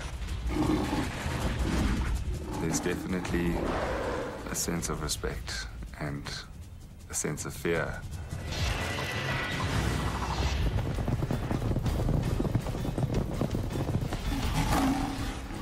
Lions and hyenas can kill a person in seconds, but attacks are rare.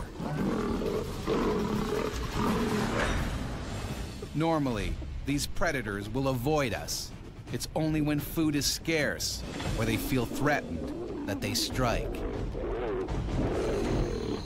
And when they do, the results are devastating. I realized how close I was to death that day. I think it gave me a lot of more respect for life. It made me realizing that every moment, any moment could be your last moment.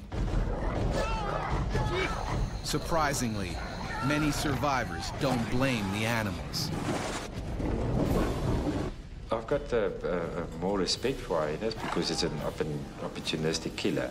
I have more respect for hyena, and I won't take a chance or give them a chance. My whole head was in its mouth. And just literally just trying to break my skull. It was eating me. It's everyone's worst nightmare, being eaten alive by a wild animal. In this episode, 3 terrifying stories of people who've been savaged by bears. What's it like to become human prey?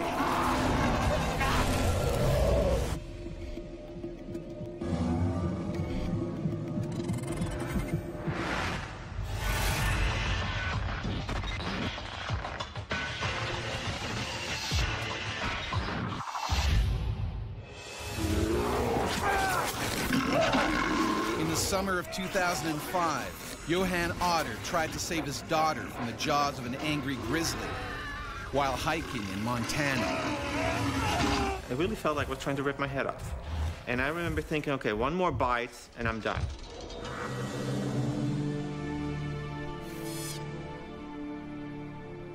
Glacier National Park, one of America's last great wilderness areas. It's home to the nation's most feared predator, the grizzly bear. Every year, grizzlies claim the lives of people who get too close.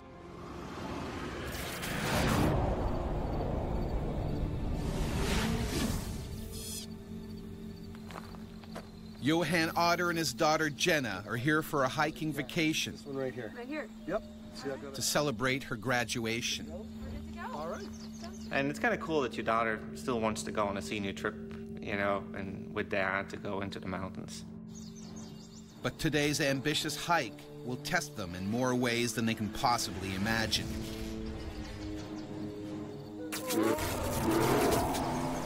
Survival in this wilderness is brutal.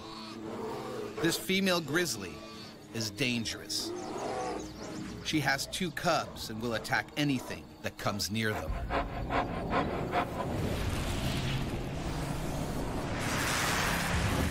Dr. Barry Gilbert knows just how deadly these bears can be. He himself was badly mauled by a grizzly. Grizzly bears have the smallest young of any of the mammals. They can weigh 2 or 3 pounds when they're young, so they're really vulnerable.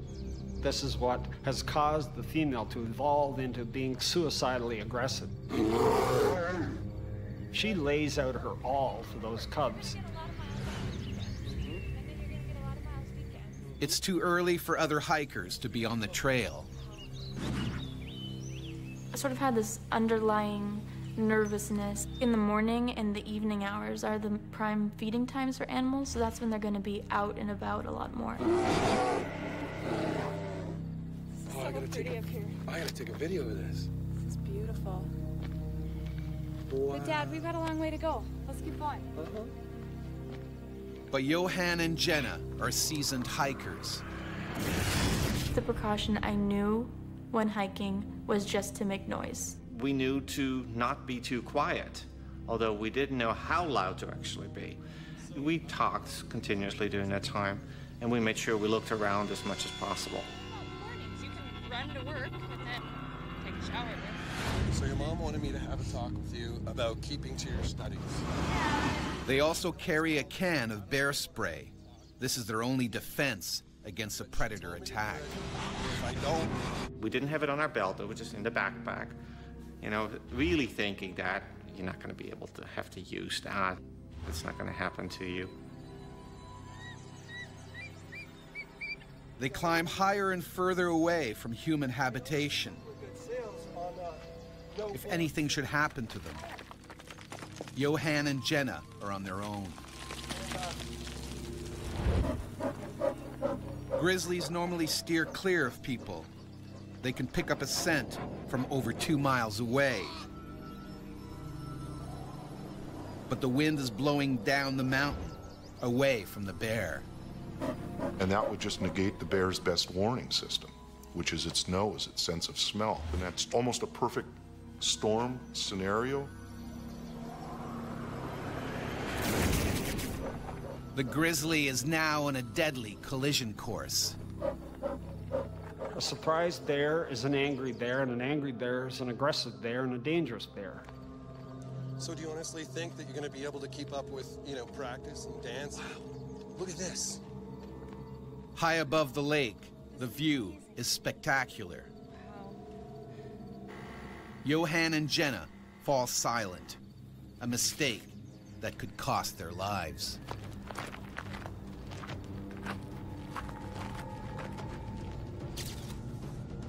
There's a bend in the trail, so you can't see around it, but you don't expect anything to be around it, which I guess is a bad assumption to make.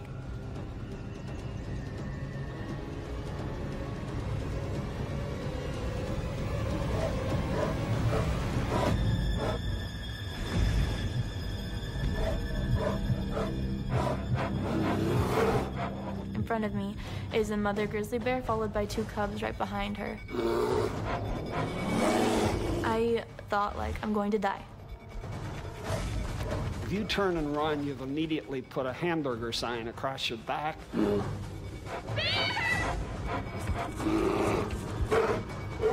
To save his daughter, Johan puts his own life on the line.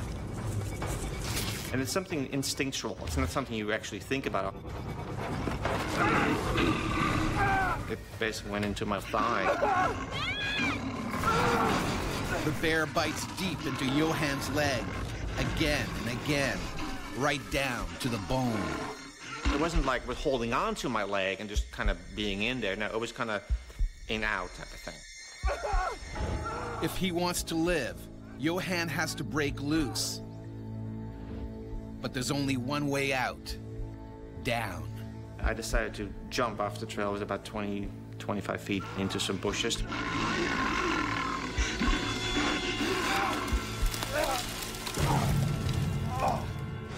My eye was already bleeding or something like that at that point, so something must have gotten into my face. Because the animal went at me like this, so it must have been one of the claws.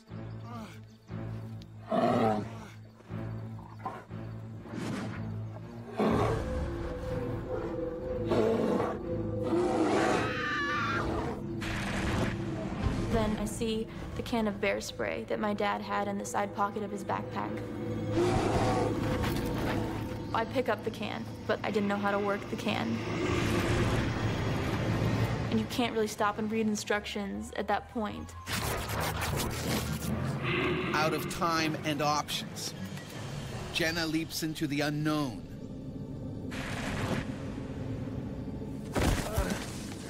Johan has no idea his daughter has jumped. Jenna, down here!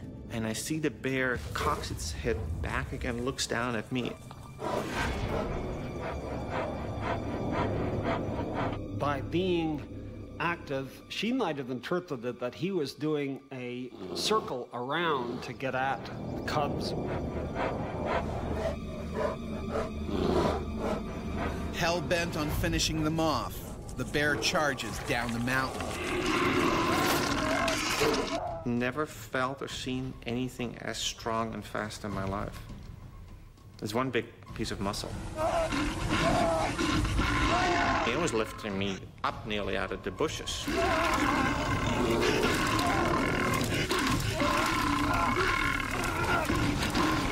Bears will sometimes try to flip people over to get at their face when they're going after people.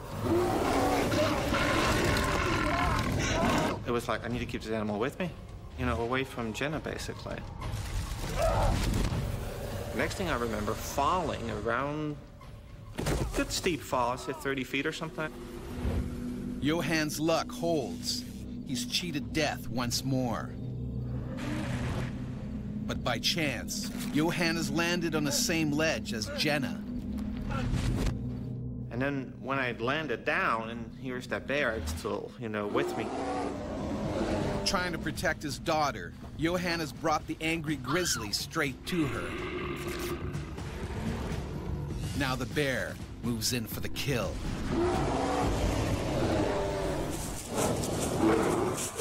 Johan Otter and his daughter Jenna have escaped a savage grizzly by throwing themselves off a mountain. Hot on their trail, the bear is going in for the kill. The animal just wants to get rid of you, to neutralize you, to make you no threat to her cubs. Jenna tries to hide, but Johan faces the predator head on.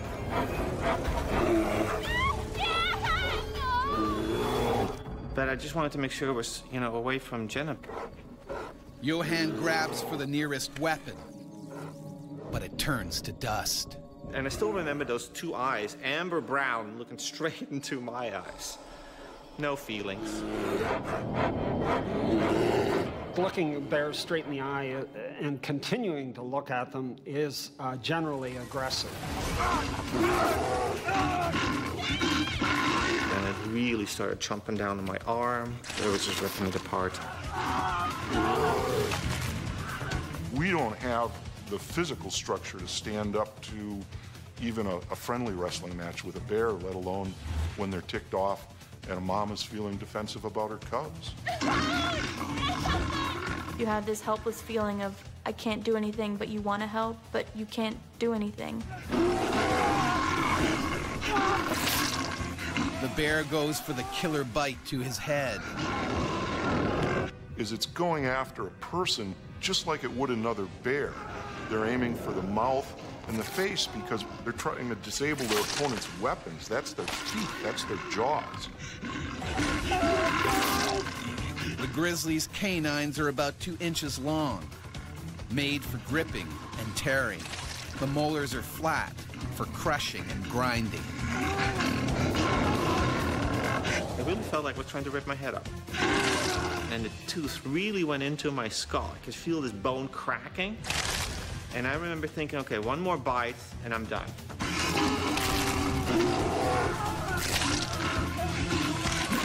And then I looked down and I'm like, oh, one more fall and I'm dead. But I also knew that if I would stay there, I would be dead.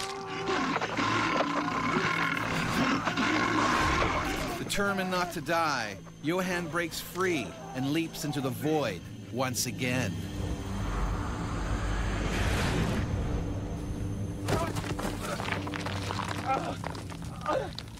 A small rocky ledge saves him from certain death, 1,400 feet below.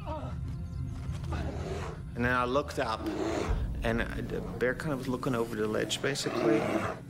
I couldn't get to me. It was too steep, basically.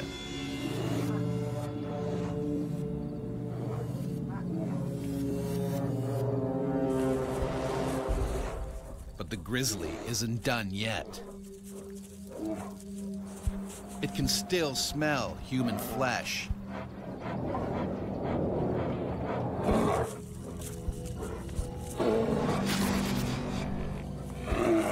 It was just fear of being found, which you know is inevitable.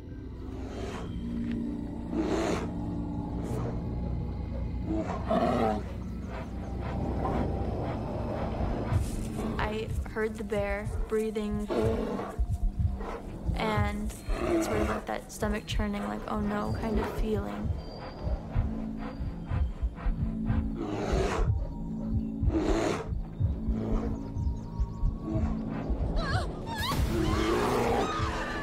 And I must have screamed.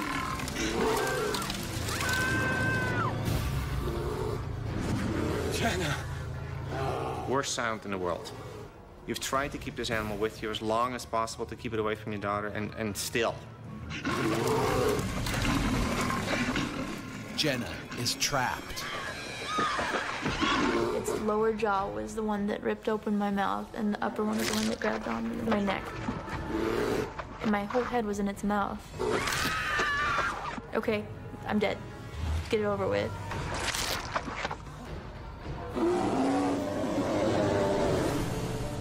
This could be the end of the line for Jenna.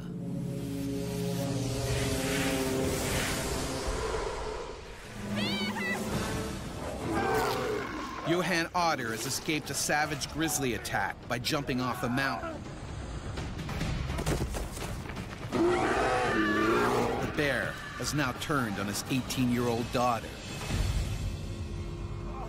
Jenna.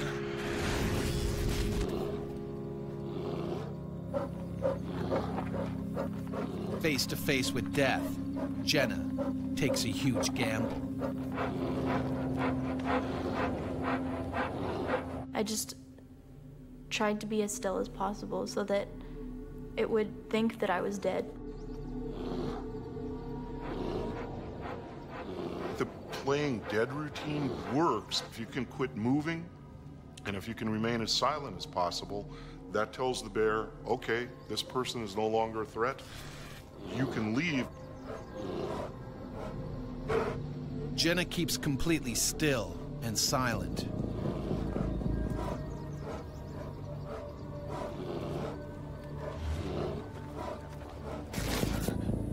Johan has no idea what is happening.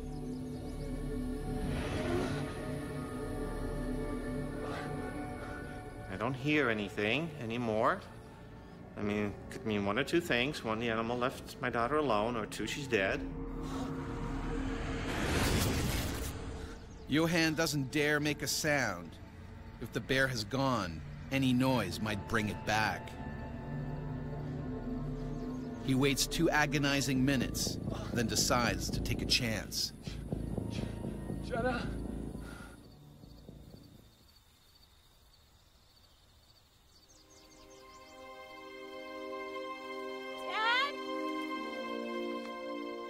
That's probably the best feeling. I'm sorry. It's still a little emotional. Are you okay? I'm okay. Her voice was very strong, sounded very healthy. Oh, I think I'm banged up pretty bad. And I was going for my head, and then all I feel was just bone, bone, bone, bone. Like, okay, I'm not gonna feel anymore. That's not good.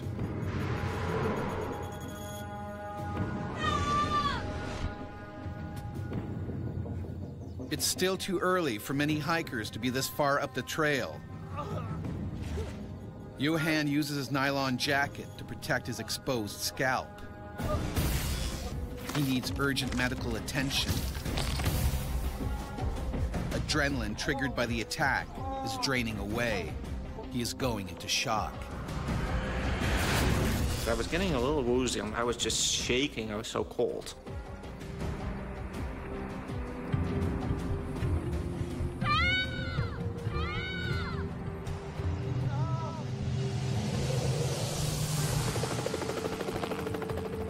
Johan and Jenna's cries are finally heard by other hikers. 2 hours later, they're airlifted to the hospital. Johan's spine and neck are broken. His scalp needs a skin graft. He has 3 broken ribs, a broken nose, and a punctured eye. It takes 9 operations and many months for Johan to recover.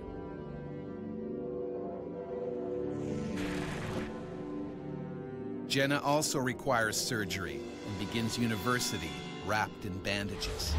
Yeah, you kind of feel guilty in a way, you know, because you've taken your daughter into a dangerous area. Shouldn't have done that. That's when you get a little emotional, like, you know, shoot, I'm doing this to all these people.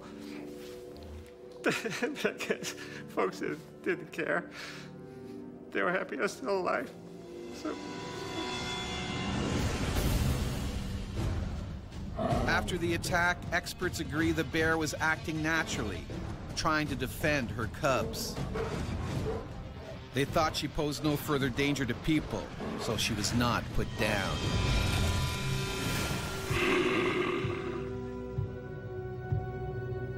For thousands of years, bears were America's supreme predators. From Alaska to Mexico, they were top of the food chain. Native Americans were in awe of their ferocious temper and huge strength. Some tribes worshiped bears. They wore their skin and claws as symbols of power. But killing a bear meant hunting in groups. It increased the chance of coming back alive. European settlers, however, were far less cautious. They saw bears as a dangerous pest that preyed on their livestock. Convinced their guns would protect them, they set out to kill as many as possible. And this was the age of the homesteader. And for those people, if they lost a cow, if they lost a couple sheep, you know, it was a huge cost for them.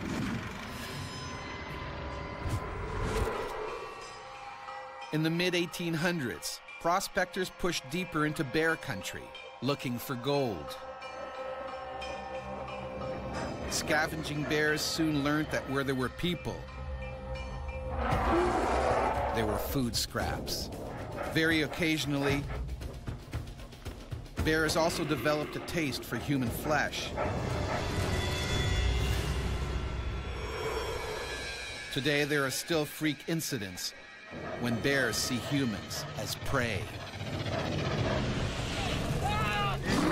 In the summer of 1997, Kelly McConnell's life was shattered when a black bear went on one of North America's most horrific bear rampages. It was just trying to eat me.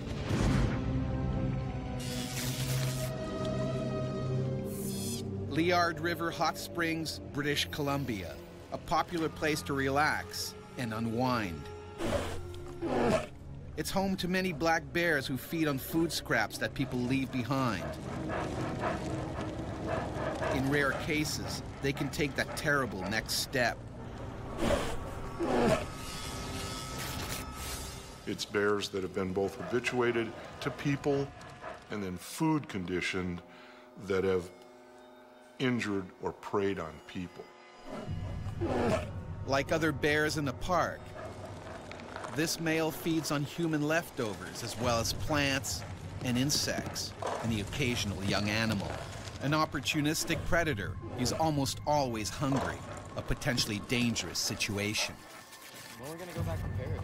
Where are you gonna go back to Paris? 13-year-old Kelly McConnell and his mother, Patty, are moving from Texas to Alaska to start a new life. They're breaking the long trip with a well-earned rest. We're just gonna relax after a long day of driving. We just wanted to go to the hot springs itself and relax.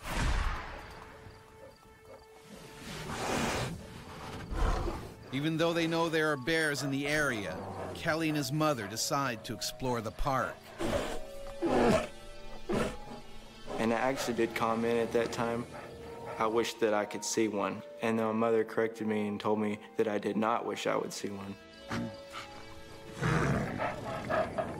But Kelly and his mother have no idea of the danger they're in. It's so rare. The bear can smell prey, and it's closing in on them. A predaceous attack, by and large, is a slow approach toward you, constant following of you, if you like, waiting for its tactical advantage to come in and get on you.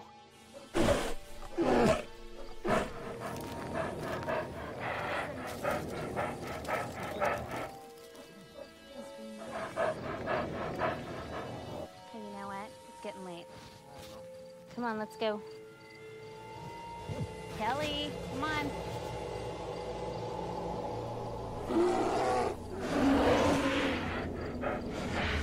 Patty and Kelly have walked into a death trap. Frozen with fear, she has no idea what to do. Kelly. All right, Mom. There's a bear.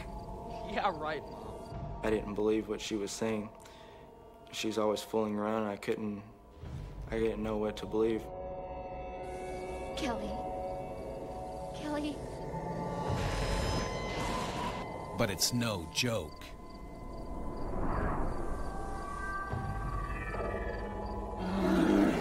Don't move. If it's not making any noise, if it's not making a commotion, and it starts coming at you, this bear's in a predatory mode, and you've got to start thinking about what can I do to defend myself.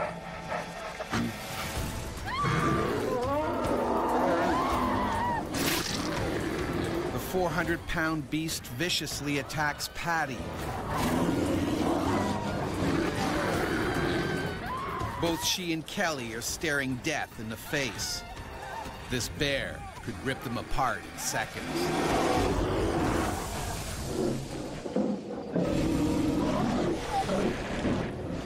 In a nature park in British Columbia, 13-year-old Kelly McConnell has put his life on the line to save his mother from the jaws of a bear. And I was screaming for help, and there was no one around. I felt so helpless. The bloodthirsty beast tears into Patty. It was trying to eat my mother. Bears don't always completely kill their prey before eating it. They'll just start eating. And they do that with big game animals, and it's pretty well known that they do it with people too.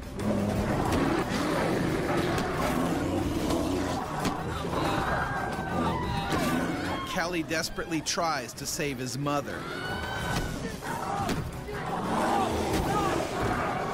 But then, in a heartbeat, the bear turns on him.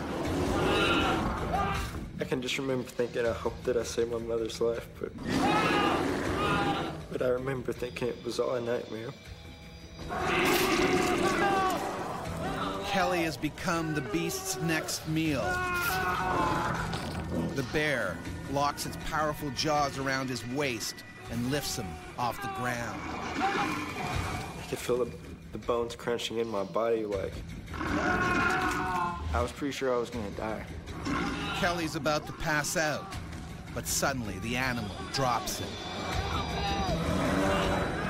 He falls on his front, keeping his vital organs safe from the bear's teeth and claws. It just began mauling me from the backside. It would just bite into my back and just tear my skin. It was eating me.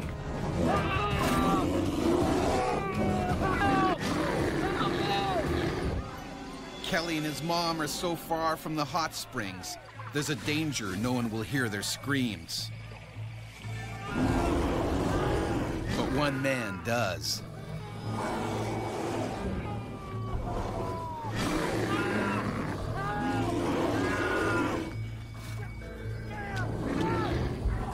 Ray Kitchen, a truck driver, races to the scene and heroically takes on the man-eater himself.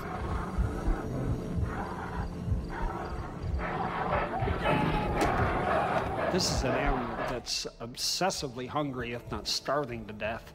And it may see other people that interfere as trying to take the carcass away from them. The bear's reaction is explosive.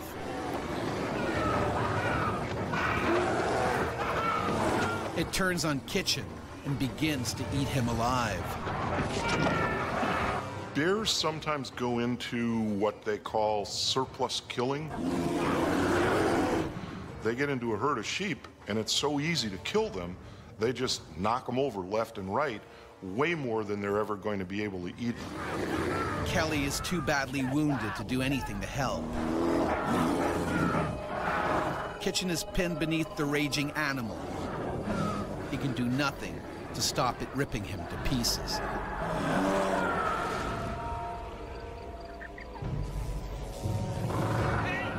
Tony Dowk, a trucker from Alberta, hears Kitchen screaming and comes to help. I couldn't believe what I was seeing. The bear was on Ray Kitchen, mauling him to death. And it stared at me. I was looking at it straight in the eyes. And I hit him dead square in the eyes.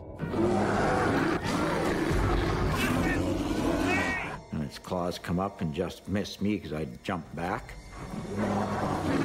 Tony is lucky the bear doesn't go after him. Instead, it finally kills Ray Kitchen.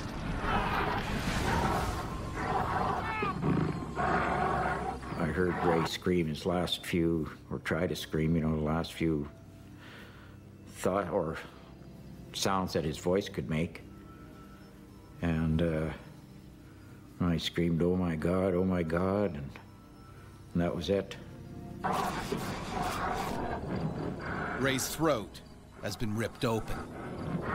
They're getting the neck because they're going for the windpipe and for the vertebrae.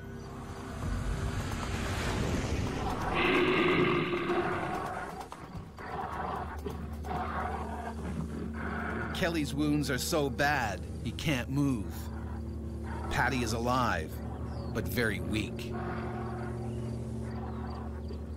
She told me that I should take care of my sisters.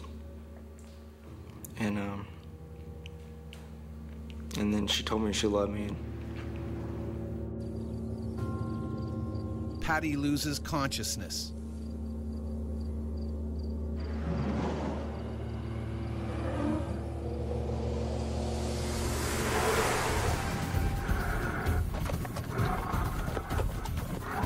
Other people are drawn by the shouts.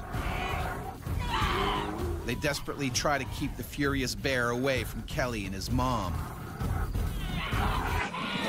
Paramedic Ingrid Bailey joins the frantic rescue effort. Mr. Kitchen was just flat out on the ground, missing a big chunk of his neck. And at that point, I stopped trying to do anything for Mr. Kitchen and went over and aided the other two folks who had already been attacked. Ingrid does what she can, even though she could be next. You gotta put pressure on those wounds. The bear is only a few feet away. It could strike at any moment.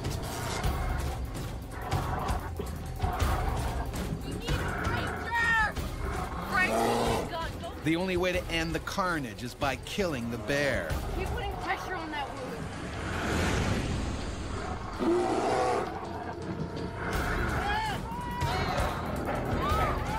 But this vicious predator is not done yet with its bloody rampage. It has the taste for human flesh and wants more.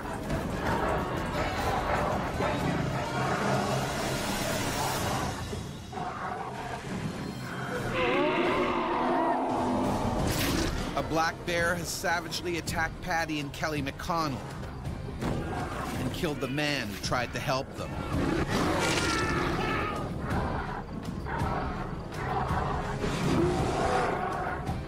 Now the bloodthirsty bear is on the rampage and heading towards the hot springs. There's panic.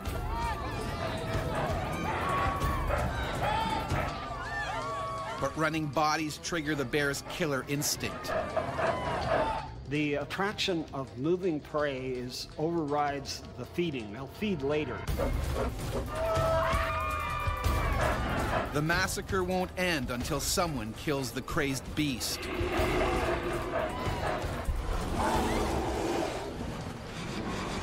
Ingrid Bailey is still trying to revive Patty when the bear attacks another victim. He caught up with a group of college students, and the last student in line slipped on the boardwalk, which was a little damp from a light rain, and the bear caught up with that person and mauled him as well. Finally, someone arrives with a gun. The bear is shot dead. Lots of pressure. He's losing a lot of blood. But it's too late for Patty McConnell. She dies of her horrific injuries. Her 13-year-old son, Kelly, just manages to pull through. Both my lungs were punctured. They said there was over 100 centimeters of stitches. I had suffered a few broken ribs. 3 of my vertebrae were broken. An attack like this is very rare. 2 people are dead and 2 seriously injured.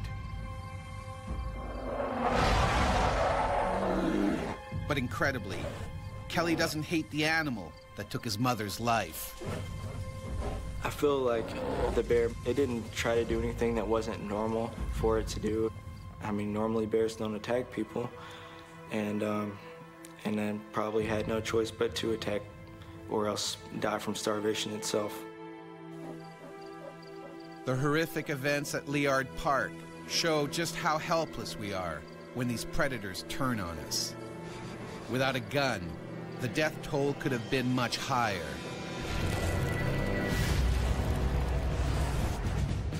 Killing a bear in full attack mode is difficult, even with modern weapons. Back in the 1800s, it was much harder, as Michigan hunter and trapper Franklin Devereaux found out in 1883 when he tried to shoot a grizzly. In the time it took to reload his gun, the enraged bear charged and killed him. Placing a headshot, unless the bear is immobile, is just about impossible. The skull is very hard. The handler, you'd have trouble breaking it. In those days, bears were often only injured, and a wounded bear is extremely dangerous. It will stop at nothing to kill its attacker.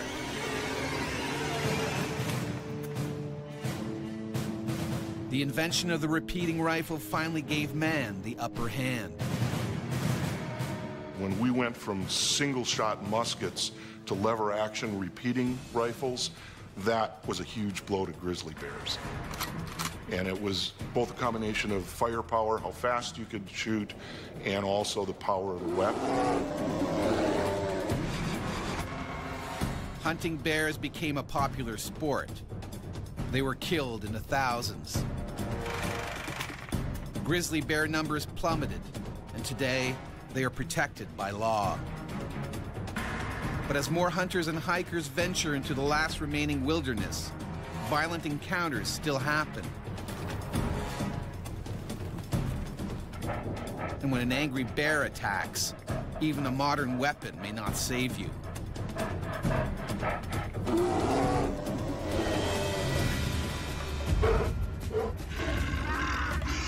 In the summer of 2001, Pastor Johnny McCoy found a gun wasn't enough to protect him from a furious grizzly, determined to see him dead. And she was literally just trying to break my skull.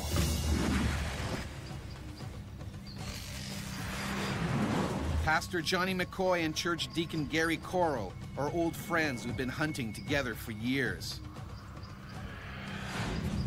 They're on a 2-week hunting trip in the Alaskan wilderness. We was going moose hunting to have the meat for the winter, or for the following year. That's what we eat. That's the food for the family.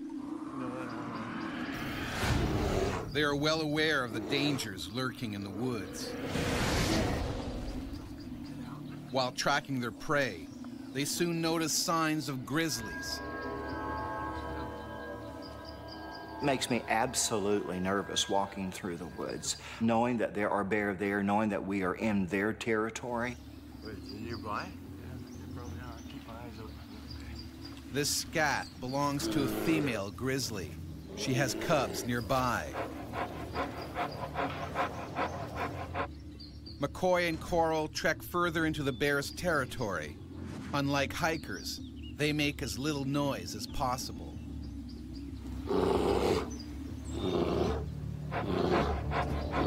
Hunters are probably more prone to bump into bears than other people because they're moving quietly. Catch up to you. All right, I'll be up ahead. Okay. McCoy takes a break. Coral presses on. Alone, he's much more likely to be attacked.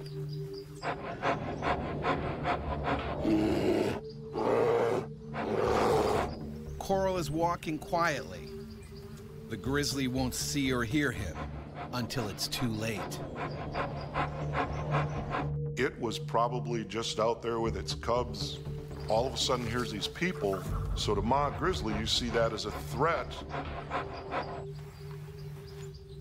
McCoy, meanwhile, hurries to catch up with Coral. Suddenly, something tears out of the trees. It's racing towards Coral. She ran right out within 10 feet in front of me. In my mind, I said, it's a bear.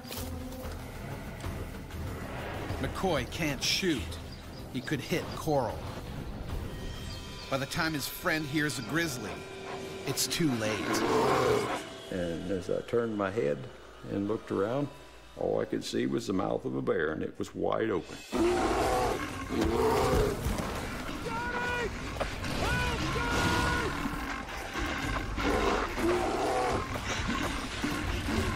just thought that the bear's going to kill me. Today I'm going to go be with the Lord.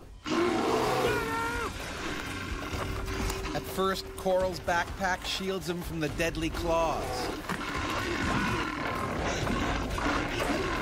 The bear was just trying to get the pack out of the way to get it got.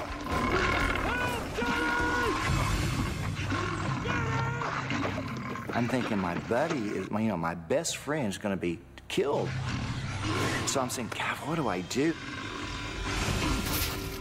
But Coral doesn't panic.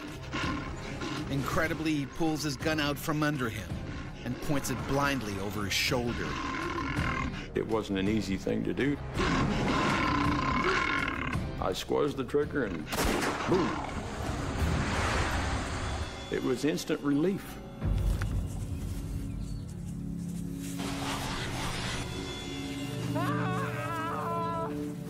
But a second later, Coral hears a terrifying scream. Church Deacon Gary Coral has been attacked by a grizzly. He shot the bear, making it let go. Now the enraged beast turns on Coral's hunting buddy, Johnny McCoy. When bears are injured during an attack, it seems that pain is a stimulus to attack harder. McCoy reacts with lightning speed. And I just took my gun, I thought, oh my goodness, and shoved it in her mouth. The grizzly bites down. When I shoved that gun in her mouth and pulled the trigger, there was nothing. Absolutely nothing. And then she just swatted out of the way. The grizzly leaps on McCoy with a vengeance, biting deep into his arm and shoulder. And I've never heard any more agonizing screams of horror than the screams that I heard him put out.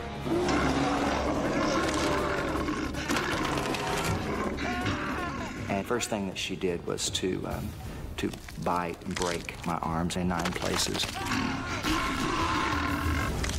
A grizzly's jaws can exert over 750 pounds of force. It's like being hit by a sledgehammer.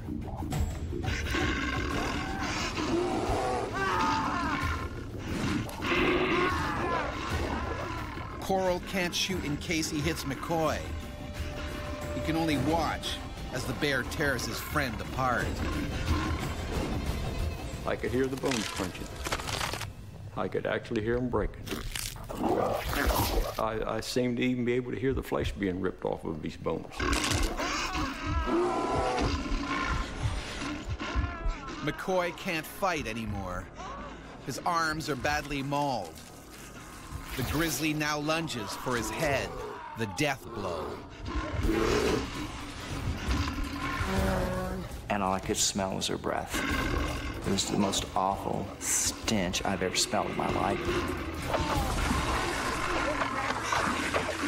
And I thought, okay, you know, God, this is it.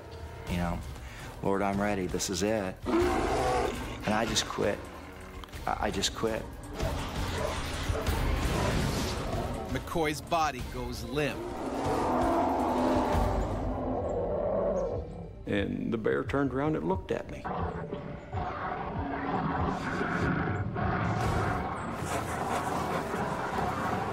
Suddenly, the bear runs off. I think in about 1 second, he must have covered 100 yards. He was clear out of sight. I never fired a shot. It was so quick.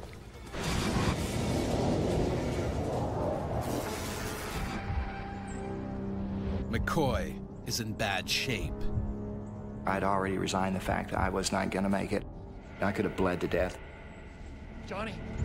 Both his arms are badly injured. His scalp is shredded. His ear is torn off. One eye hangs from its socket. Talk to me.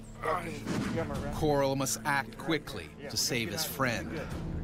Well, we had lots of game sacks. So I took the game sacks and put his scalp back on as good as I could and put his eyeball back in his head and stuffed his ear up in there and tied the game sacks on him. And when I got done, I looked at him and I thought, oh my, I thought, how am I ever going to get him to stand up?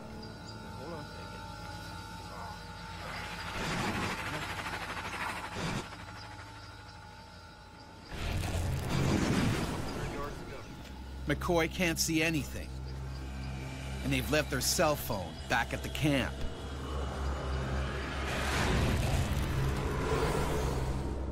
It takes the injured hunters 3 hours to get there. Eventually, they are airlifted to the hospital. Emotionally, I'm still dealing with that. It's tough. If I'm under a lot of stress, my wife has to wake me up because I'm fighting with a bear all over again.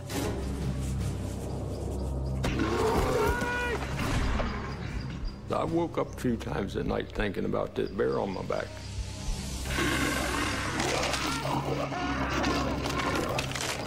With the bear tearing him apart, and the bones crunching, sure, you don't ever forget that.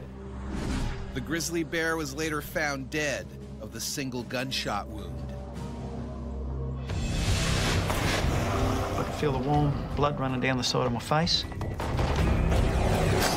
I have never felt that kind of pain before in my life. It's a pressure, crushing my lower back. It's everyone's worst nightmare, being eaten alive by a wild animal. In this episode, 3 remarkable stories from the water's edge. What's it like when you become human prey?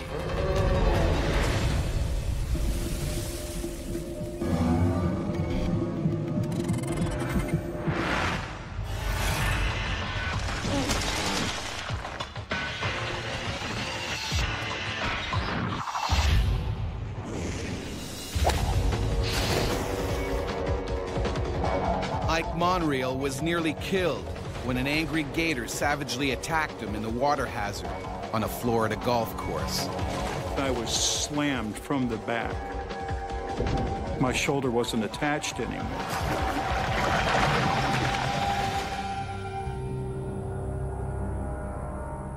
The Tampa Palms Golf and Country Club, Florida.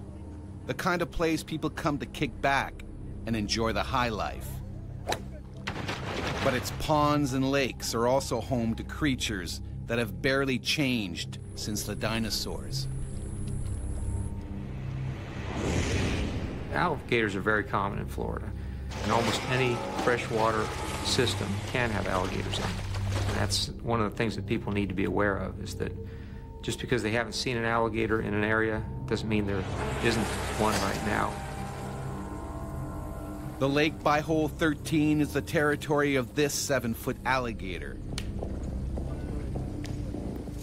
He's always hungry, and he's not too picky. As long as they can catch it and eat it, almost anything is potential prey. And they'll take things as big as deer occasionally. Golfers on this course are always in striking distance of gators, but no one has been attacked yet.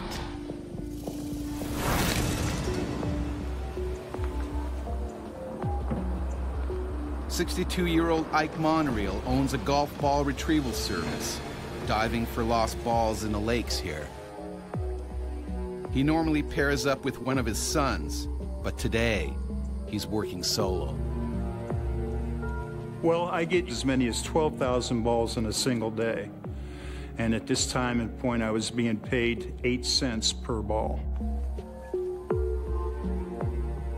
Ike's been doing this job for the last 15 years and knows how dangerous it can be. I've been nudged not knowing the alligator was in the water. That happens. They'll stay down for 15, 20 minutes. So I've been bumped, nudged, nipped, tail whipped. Almost all of us divers working in the southeastern United States, we have close calls like that. The gator is getting hungrier by the minute. The hot weather triggers its need to kill and feed. Alligator activity is related to temperature. When temperatures get to their highest, alligators are trying to feed on a very regular basis.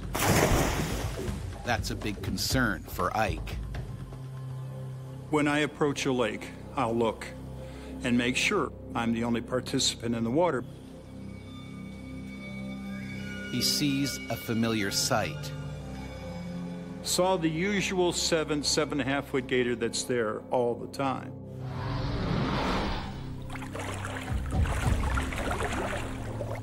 Ike keeps a close eye on the reptile. Females occasionally do attack humans, but it's not as common as males. Males get a lot bigger than females. The coast seems clear, but Ike is yet to notice that another gator is also in the pond. And this one is a gigantic 400-pound male. Generally speaking, the larger the alligator, the greater potential problem with an attack on a human.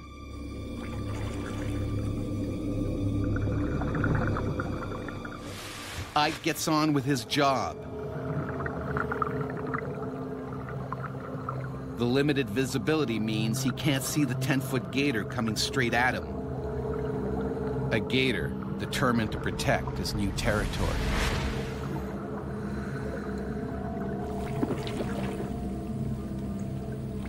I was just about ready to come out of the water. I had enough air left. Life was good. I was just working away at it. And that's when the gator moves in.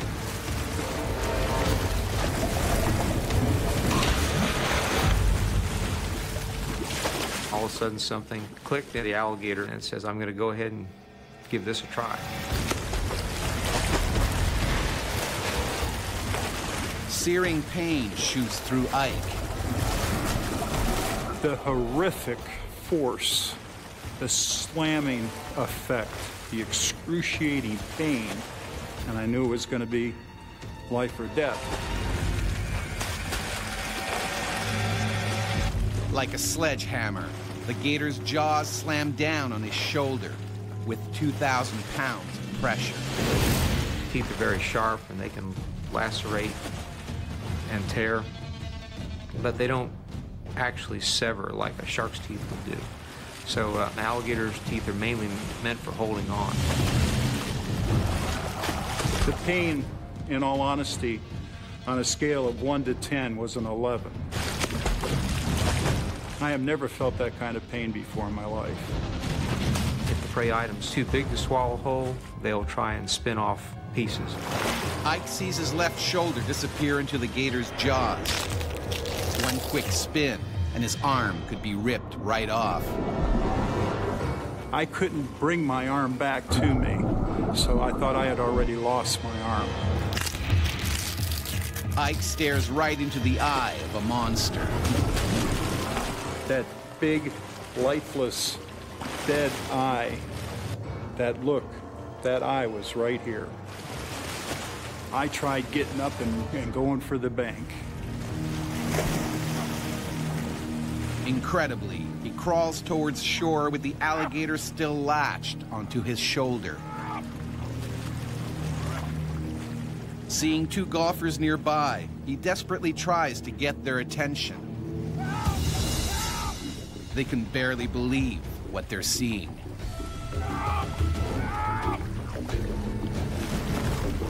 Ike is fighting for his life.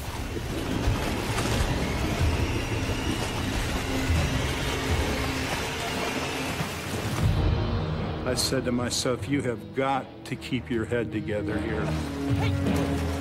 Over here! Ike can't last much longer, and he knows it. As well as being ripped apart, he could easily drown.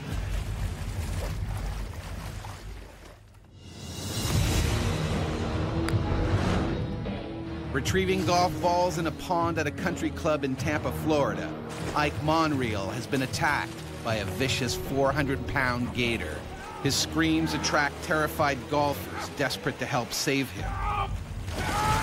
The shore is only a few more feet away. Rescue is within grasp. And then Ike's gone. He had such size and girth, he just drug me right back down again. An alligator will try and get the victim off balance, trying to drag them out to deeper water. And once it's drowned, then they will dine on it at their leisure.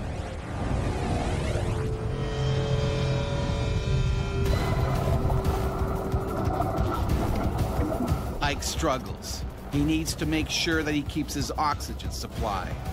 Without it, he will die in minutes. I said to myself, you pass out, the regulator falls out of your mouth, and you're going to die here. That's when I prayed to God. For Ike, it's now or never. He needs to do something, and fast. I worked my hand around his snout. I was able to turn into him. My shoulder is as far back into his jaw as it can go. Ike jams his thumb in the reptile's eye. The most vulnerable part of an alligator is probably its eyes. Everything else is pretty well protected. But the move barely phases the gator. An alligator might expect to have slight pressure to its eye if it grabs a large prey item. Ike could be seconds from dying. He reaches back with everything he's got. That's when I stuck my thumb as far back into his eye and as down as far as I could. The move stuns the gator. But then when he went further in, this was something that was totally unexpected by the alligator. He just went ballistic. The bite got worse, and that's when he tried to roll me. They will grab a hold of an appendage and then spin in the water to try and get that appendage torn off. He's in so much pain, Ike can't keep his thumb in the gator's eye socket. I was thinking that it was, you know, the demise. The end was there.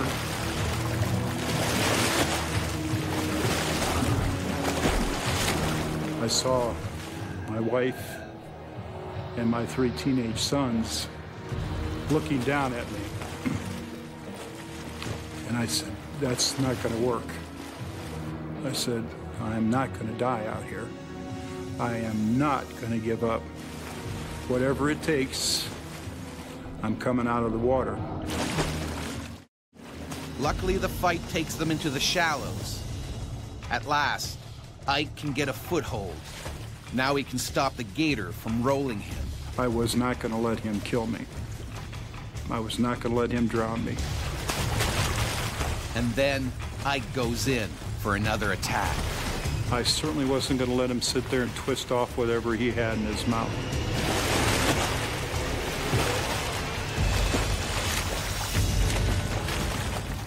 I took my thumb again, took a deep breath, and slammed into his eye socket, and I swear I got halfway to his brain. Alligators can feel and react to pain. They don't like that. Against all odds, the giant's jaws finally snap open. Ike seizes the opportunity and desperately tries to get out of the water. They learn very fast and probably realized this was not the type of thing that it wanted to pursue. Ike scrambles onto the bank before the gator changes his mind and comes back. I looked up at the gentleman that was standing on the green. I said, just make sure he doesn't come out of the water after me. I said, I don't think I can handle another bite. The alligator swims away. He went out into the deeper part of the swamp. And at that point, I knew I was safe. You all right? Are you okay? He dislocated my shoulder. My shoulder wasn't attached anymore. There were teeth holes 1 inch across, 1.5 inches deep over the shoulder.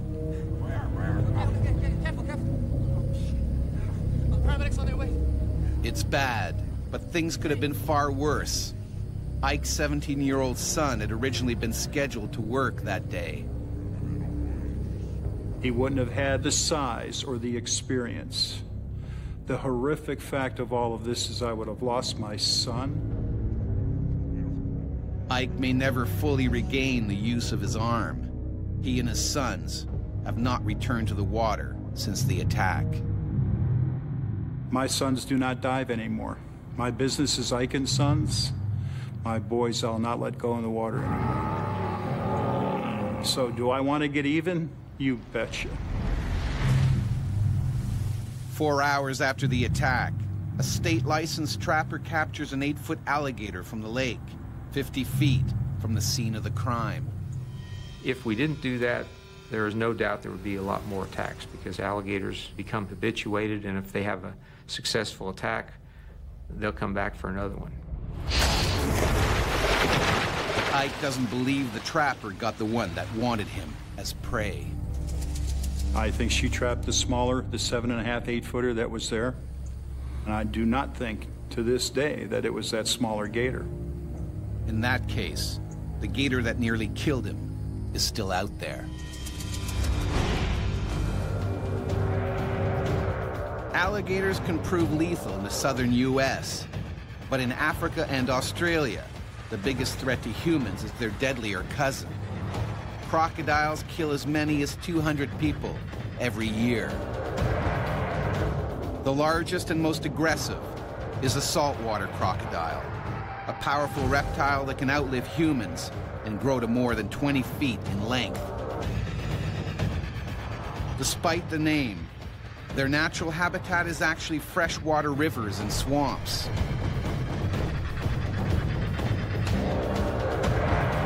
What makes them so deadly is their uncanny camouflage. In September 1872, Australian Constable William Davis decided to break police regulations and take a refreshing swim in Darwin Harbor.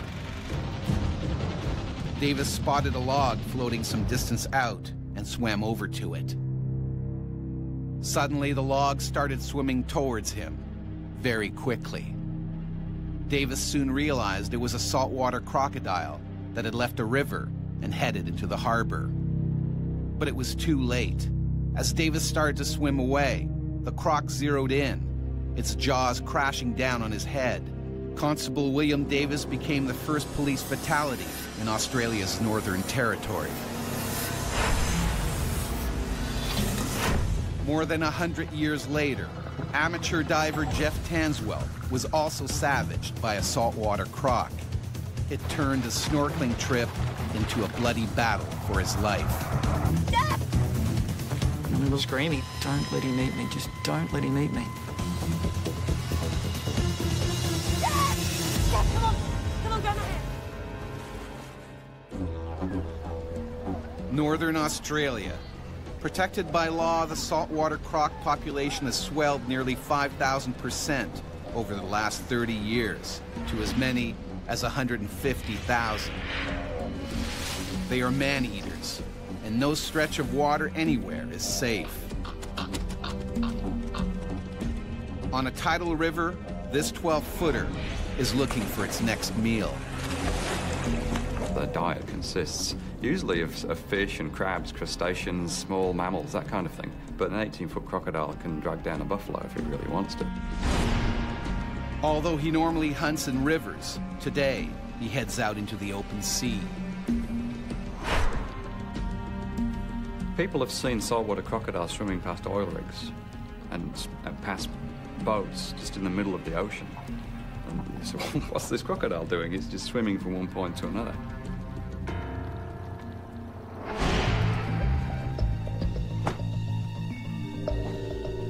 On Thursday Island, at the northern tip of Queensland, 37-year-old police sergeant Jeff Tanswell and his wife Jane, also a trained police officer, are hitting the water for a day of fun in the sun. My entire life I've been brought up by the water. So we've always been brought up with boats and diving and fishing, and that's just second nature. If we go fishing, or we'd just go out and have a look and jump out on a reef. Hi! Hey. Today, they plan on doing some spearfishing with their friends Amanda and Dave. They head towards the remote Adolphus Islands, an hour away. We haven't been there before, so this is going to be another opportunity for us to explore. The ocean around here is dangerous. We're a bit, I guess, aware of the possibility of sharks being in the water.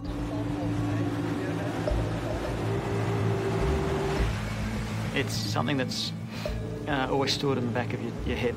Let's just enjoy the ride, but let's be aware. Keep an eye out for a shark. The last thing on Jeff's mind is running into an aggressive saltwater croc. All I knew was that crocodiles inhabit the coastline and they need to go from river to river to river. And they do not go out to sea. And that was what I was brought up with. But he's wrong, dead wrong. A wandering killer croc is also headed to the Adolphus Islands on a collision course with Jeff's party.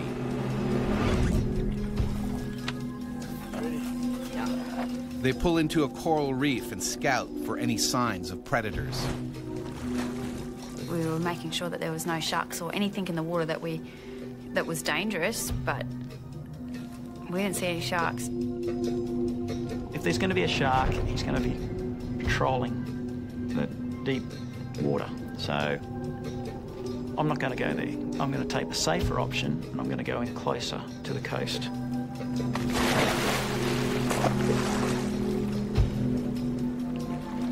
Amanda and Dave are the first ones in. Because they're entering unfamiliar waters, Jeff asks his wife to stay on board.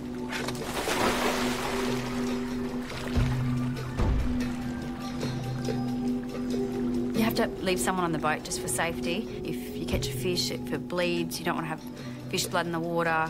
Could attract sharks, so if they catch a fish or crayfish or something, they just hold it up and I start the boat, go over.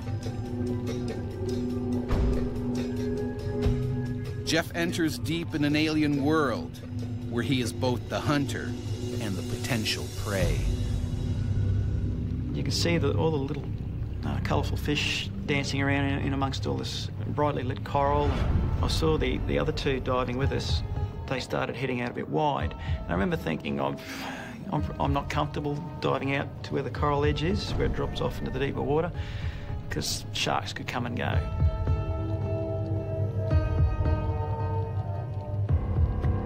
But sharks are not the problem. The hungry 12-foot saltwater croc is closing in. I remember a little voice in the back of my head's going, there could be other big things out here. The giant croc quietly stalks Jeff and his friends. It's breeding season, and like all crocs, he's more aggressive than usual. Jeff heads up for air.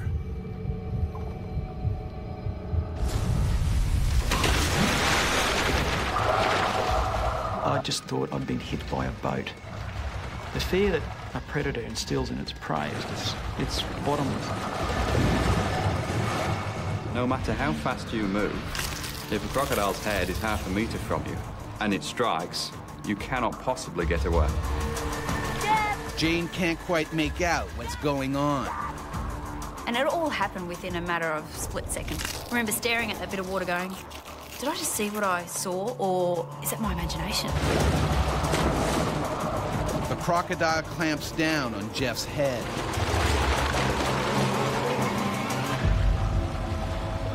And I've become aware of this pressure on my head, this crushing pressure on my head. The crocodiles have got the strongest jaw muscles of any animal that we know for their size. They've got about 66, sometimes 68 teeth in their jaws.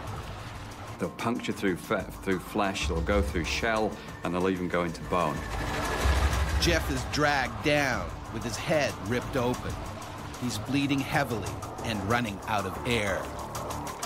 He's just gone down with no splash, no screaming, no kicking. Jeff! Jeff! had no feeling of the water, the temperature, sounds, everything, sight, everything was gone. They've got the power just to shut down your entire system and you don't have a say in it. It was a mixture of just horror as well as just total disbelief. You're on a remote tropical coral island. You're not looking for a crocodile.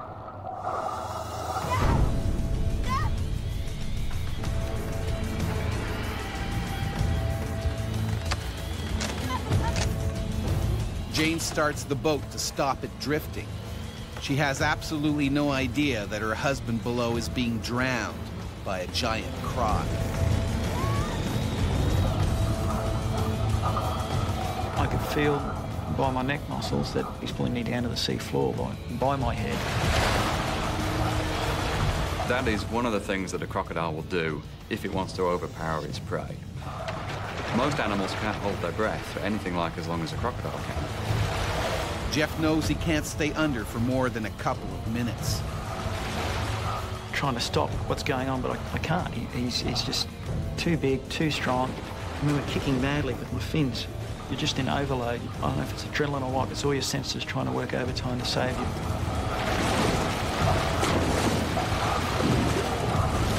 And then, a miracle. I remember seeing the jaws release and the sudden burst of light, and I just shot to the surface.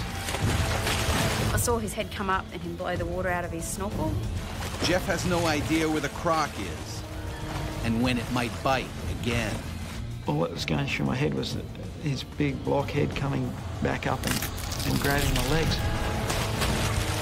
And then just behind his head, I thought I saw something moving. The killer croc surfaces inches away, closing in on his prey. I could feel the warm blood running down the side of my face. He's got the teeth, he's got the scales, he's got the claws, he's got everything. You have nothing.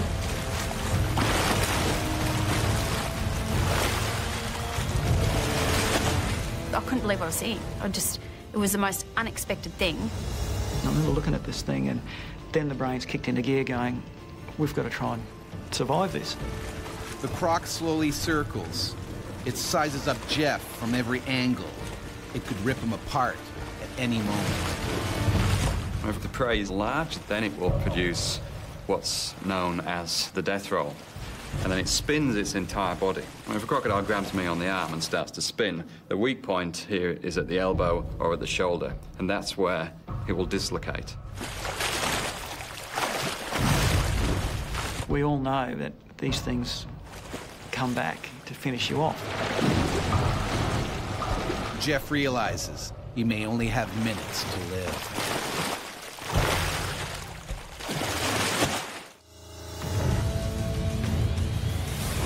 Police Sergeant Jeff Tanswell has been brutally attacked by a saltwater crocodile in Queensland, Australia. And now his wife, Jane, also a trained officer, is desperate to save him before the croc finishes him off. Straight away, you just think, this is it. Someone's going to die here. I just had to try and get him out of the water.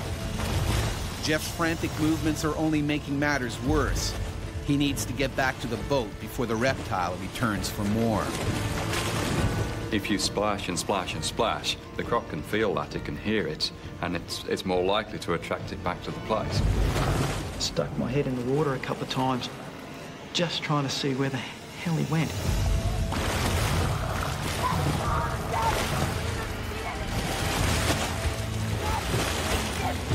Next minute, I had the boat beside him and I was helping him in the boat from the left-hand side of the boat. I don't know how I pulled him out of the water. I think it was just a pure adrenaline. Open your eyes. Open your eyes. Look at me, look at me, look at me. I'm right here, okay? Concerned about their friends, Jane swings the boat around to the other side of the bay and finds Amanda and Dave unharmed. But the monster croc is still somewhere below. Get some towels, cover. Everyone may be safely in the boat, but Jeff's wounds are serious. I got a puncture hole in my left cheek. I got a laceration on my left temple. The left ear was torn. And I got lacerations behind both my ears where the teeth went in, and scratches on my back where his claws went in. It's essential Jeff gets to the hospital as quickly as possible, but they are a good hour away from the coast. He could have a brain injury. He could have some sort of compression on his brain. He could have a stroke. He could also be infected by the croc. Its teeth are covered in mud, covered in bacteria. It's a breeding ground for bacteria. If that crocodile then bites you, it drives those bacteria deep into your flesh, and it can cause a much bigger problem than the bite itself. Crocs kill as many as 200 people a year. And right now, Jeff looks like he might join that gruesome club. We got to the hospital and went straight into the emergency room. I had all my wounds scraped and washed out, which was quite painful. And then they microsurgery my ear and stitched everything back together. He owes his life to Jane's quick rescue and pure luck. Certainly, if it wanted to kill him, it would have. Jeff knows all too well how close he came to death. There is nothing as terrifying as realising that this thing is going to come along and eat you, and you can't do a thing about it. No further attacks were reported in the Adolphus Island region that summer. Most likely, the saltwater crocodile returned to the coast and headed upriver.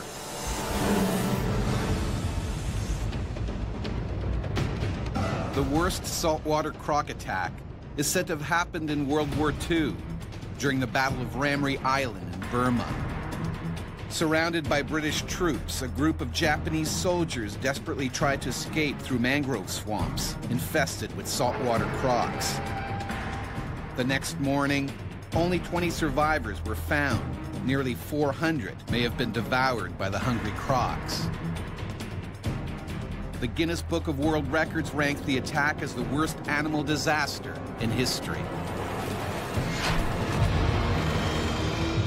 But crocodiles are by no means the most dangerous animal in the water. That title falls to the hippo, Africa's most deadly creature. Weighing as much as a small pickup truck, hippos kill around 200 people in Africa each year. For millennia, they have been a deadly threat to people living throughout Africa. The mighty Egyptians had the most to fear. Hippos used to live all along the Nile, the lifeblood of their civilization. They were a danger to boats and to people working on the river's edge. The animals were considered so powerful, they were associated with gods. Kings hunted them from royal ships. It was a brutally dangerous sport. In around 3100 BC, Menes, the first king of unified Egypt, is said to have been carried off and killed by a hippopotamus during such a hunt, ending his 62-year reign. More than 5,000 years later, while leading a river safari in Zimbabwe, guide Paul Templar also found out just how brutal a hippo attack can be. I had tusks going through me every which way but loose. There was a lot of blood in the water. You could see he'd been quite badly bitten.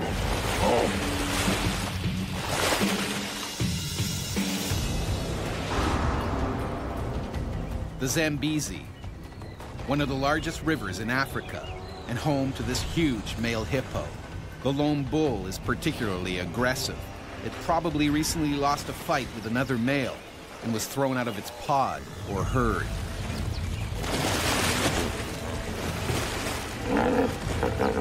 And now, he's viciously protecting his new territory. Hippos respond the same way we would if someone repeatedly broke into our homes, with extreme aggression.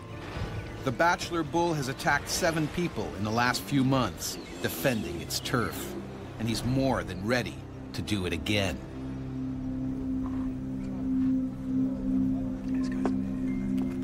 Zimbabwe river guide Paul Templar is enjoying a quiet afternoon off when he's unexpectedly asked for a special favor. Hey, good. How you doing? Let's go. All good. Hey guys, I got plans. Go to Sunset Cruise. I was sitting in the pub when the folks came in and said, hey, we need a guide. So now I had a tough choice to make. Do I spend the rest of my day sitting in the pub, or do I go and lead the canoe safari? No, for today. Okay. Let's go. I went and led the canoe safari. It's a decision he would soon regret. Good afternoon, guys. My name's Paul. We are the crew responsible for taking you down this busy river this afternoon. It's going to be a fantastic Paul is joined by 3 other guides: Ben, Evans, and his close friend, Mike McNamara.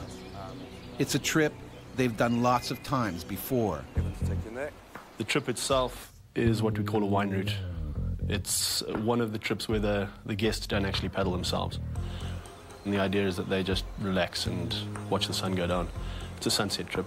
It lasts about an hour and a half.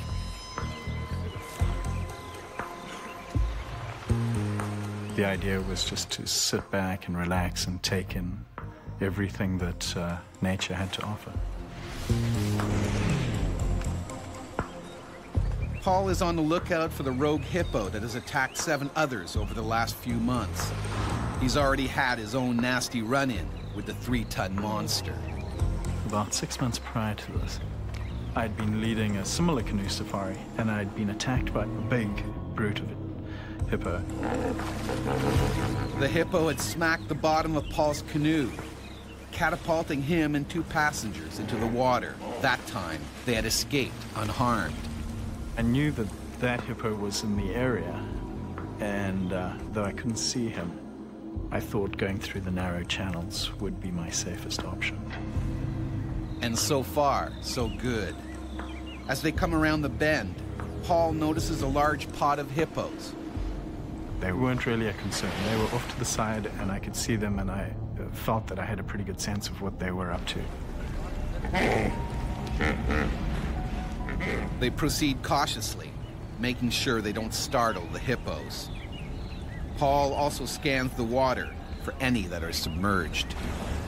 Occasionally you'll get ears, occasionally you'll get a head, occasionally you'll get the whole body. Then there'll be nothing. They'll all disappear underwater. You watch the water's moving differently if there's a couple of ton hippo moving around beneath it. All seems to be going well. They safely get past the pod into faster moving water. And then I turned just in time to see Evans flying through the air. Likely it's the same rogue hippo. From underwater, he surfaced like a giant torpedo and knocked Evans clear out of the boat. Paul watches in horror as the current drags Evans away. Evans went under and then popped up again. Paul paddles full speed towards Evans. I turn my canoe around, so I'm going backwards, so I'm between whatever's there and him. I back in to try to rescue him. Paul reached for him with a paddle, shouting to him to grab the paddle so that he could pull him out. I'm probably 4 or 5 feet away from him when I see this bow wave cruising in towards me. And it was at that point where the hippo just erupted next to Paul. While he's trying to help his friend, the hippo turns on Paul and attacks. Just all hell broke loose. The hippo just closed its jaws on his upper torso and pulled him off the boat. The hippo tries to swallow Paul whole. They attack the boats not because they recognize I will get to the people in here, but because they recognize it as a foreign object that needs to be removed. I remember this incredible pressure crushing down on my lower back.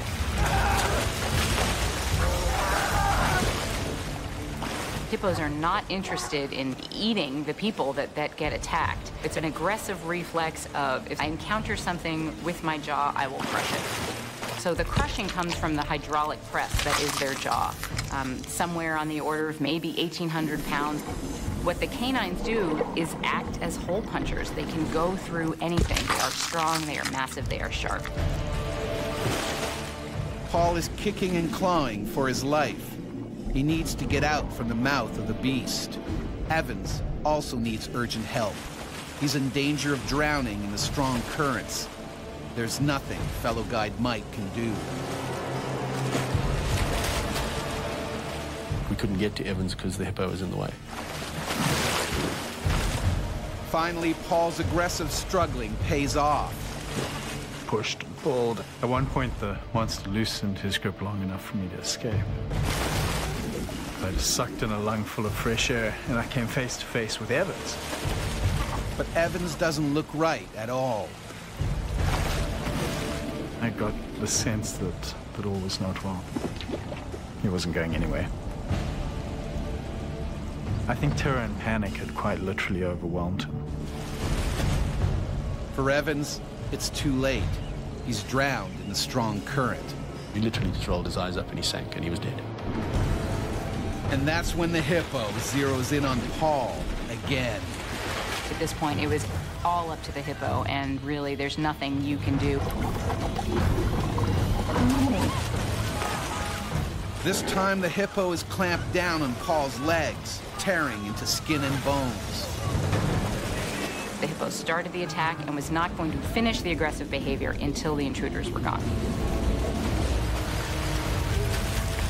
It happened very quickly, and you could see that it was a serious attack. That there was going to be some serious injuries out of this. They don't just try to win, they try to destroy their opponent.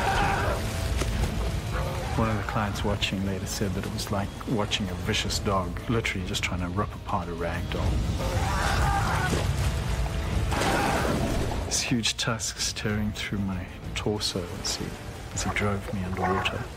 I had tusks going through me every which way but loose. He bit down so hard that I thought for sure he was going to bite me in half. The hippo has speared Paul badly, and now he starts dragging him down to drown him.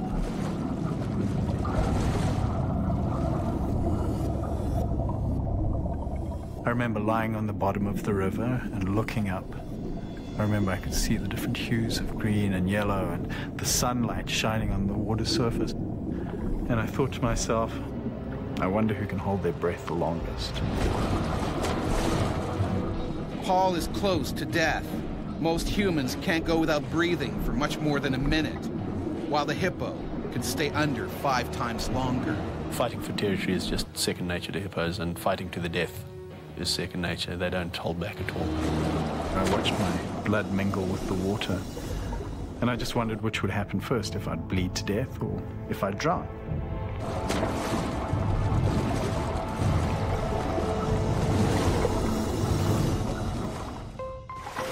During a bloody hippo attack in Zimbabwe, Africa, one man has died, while another, river guide Paul Templar, has been gored by the creature's teeth and dragged to the river floor.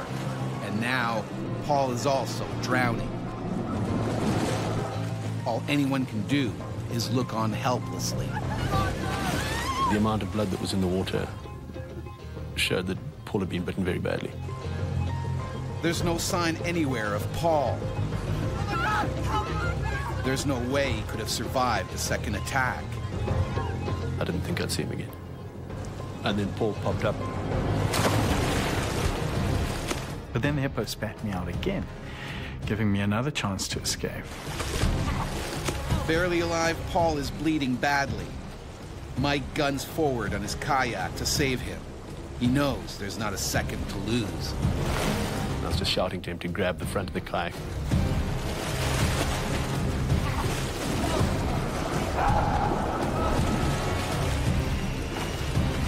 I managed to grab a hold of the handle on the boat's nose. For a moment, Paul seems safe. But the hippo comes back for more. It tries to chomp down on Paul's dangling legs. Any second, he'll be dragged down again. He was hitting and thrashing, and it was not good. I knew I didn't have much left in me. He can barely hold on. One arm is shredded. Both shoulders are punctured with bites. But astoundingly, the hippo backs off. They're very unlikely to actually come into shallower water to follow an attack. It's not what they do. To get to the shallows, Mike has to fight the current. Paul is losing his grip. I was bleeding profusely. I was getting weaker. Paul hangs on. Mike paddles wildly. It's a race against time. I paddled to a point where there was a tuft of grass on a small rock sticking out of the river. The longer it lasted, the more it sapped my energy. Finally, they reach the shallows. I don't know how we do it, but Mac dragged me out of there. The hippo then stopped the attack, moved back, and popped up, but not actually following us into the shallower water. Out of his element, the hippo gives up the chase. Oh, I got you, buddy. Just hang in there. Paul is barely alive. Oh, hang on, look at me. Look at me, buddy. Just keep breathing. We got you. He needs medical attention desperately.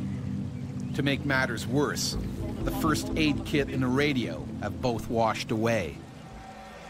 His arm, from what we could see without ripping the sleeve off, had been bitten through the bone 2 or 3 times. It was shattered. And a bite mark through the shoulder that you could virtually see daylight through. He was bitten through the foot. Look at me. Look at me. Oh, look at me. Stay with me. Something that's working. Mike and fellow guide Ben try to stop Paul from bleeding to death. And started literally putting pressure on arteries to try and just stem the bleeding that was still coming. I can feel my lungs full of blood, man. Thinking fast, Mike uses the only thing available, cling wrap from the safari meals. They seal all visible puncture wounds on Paul's chest.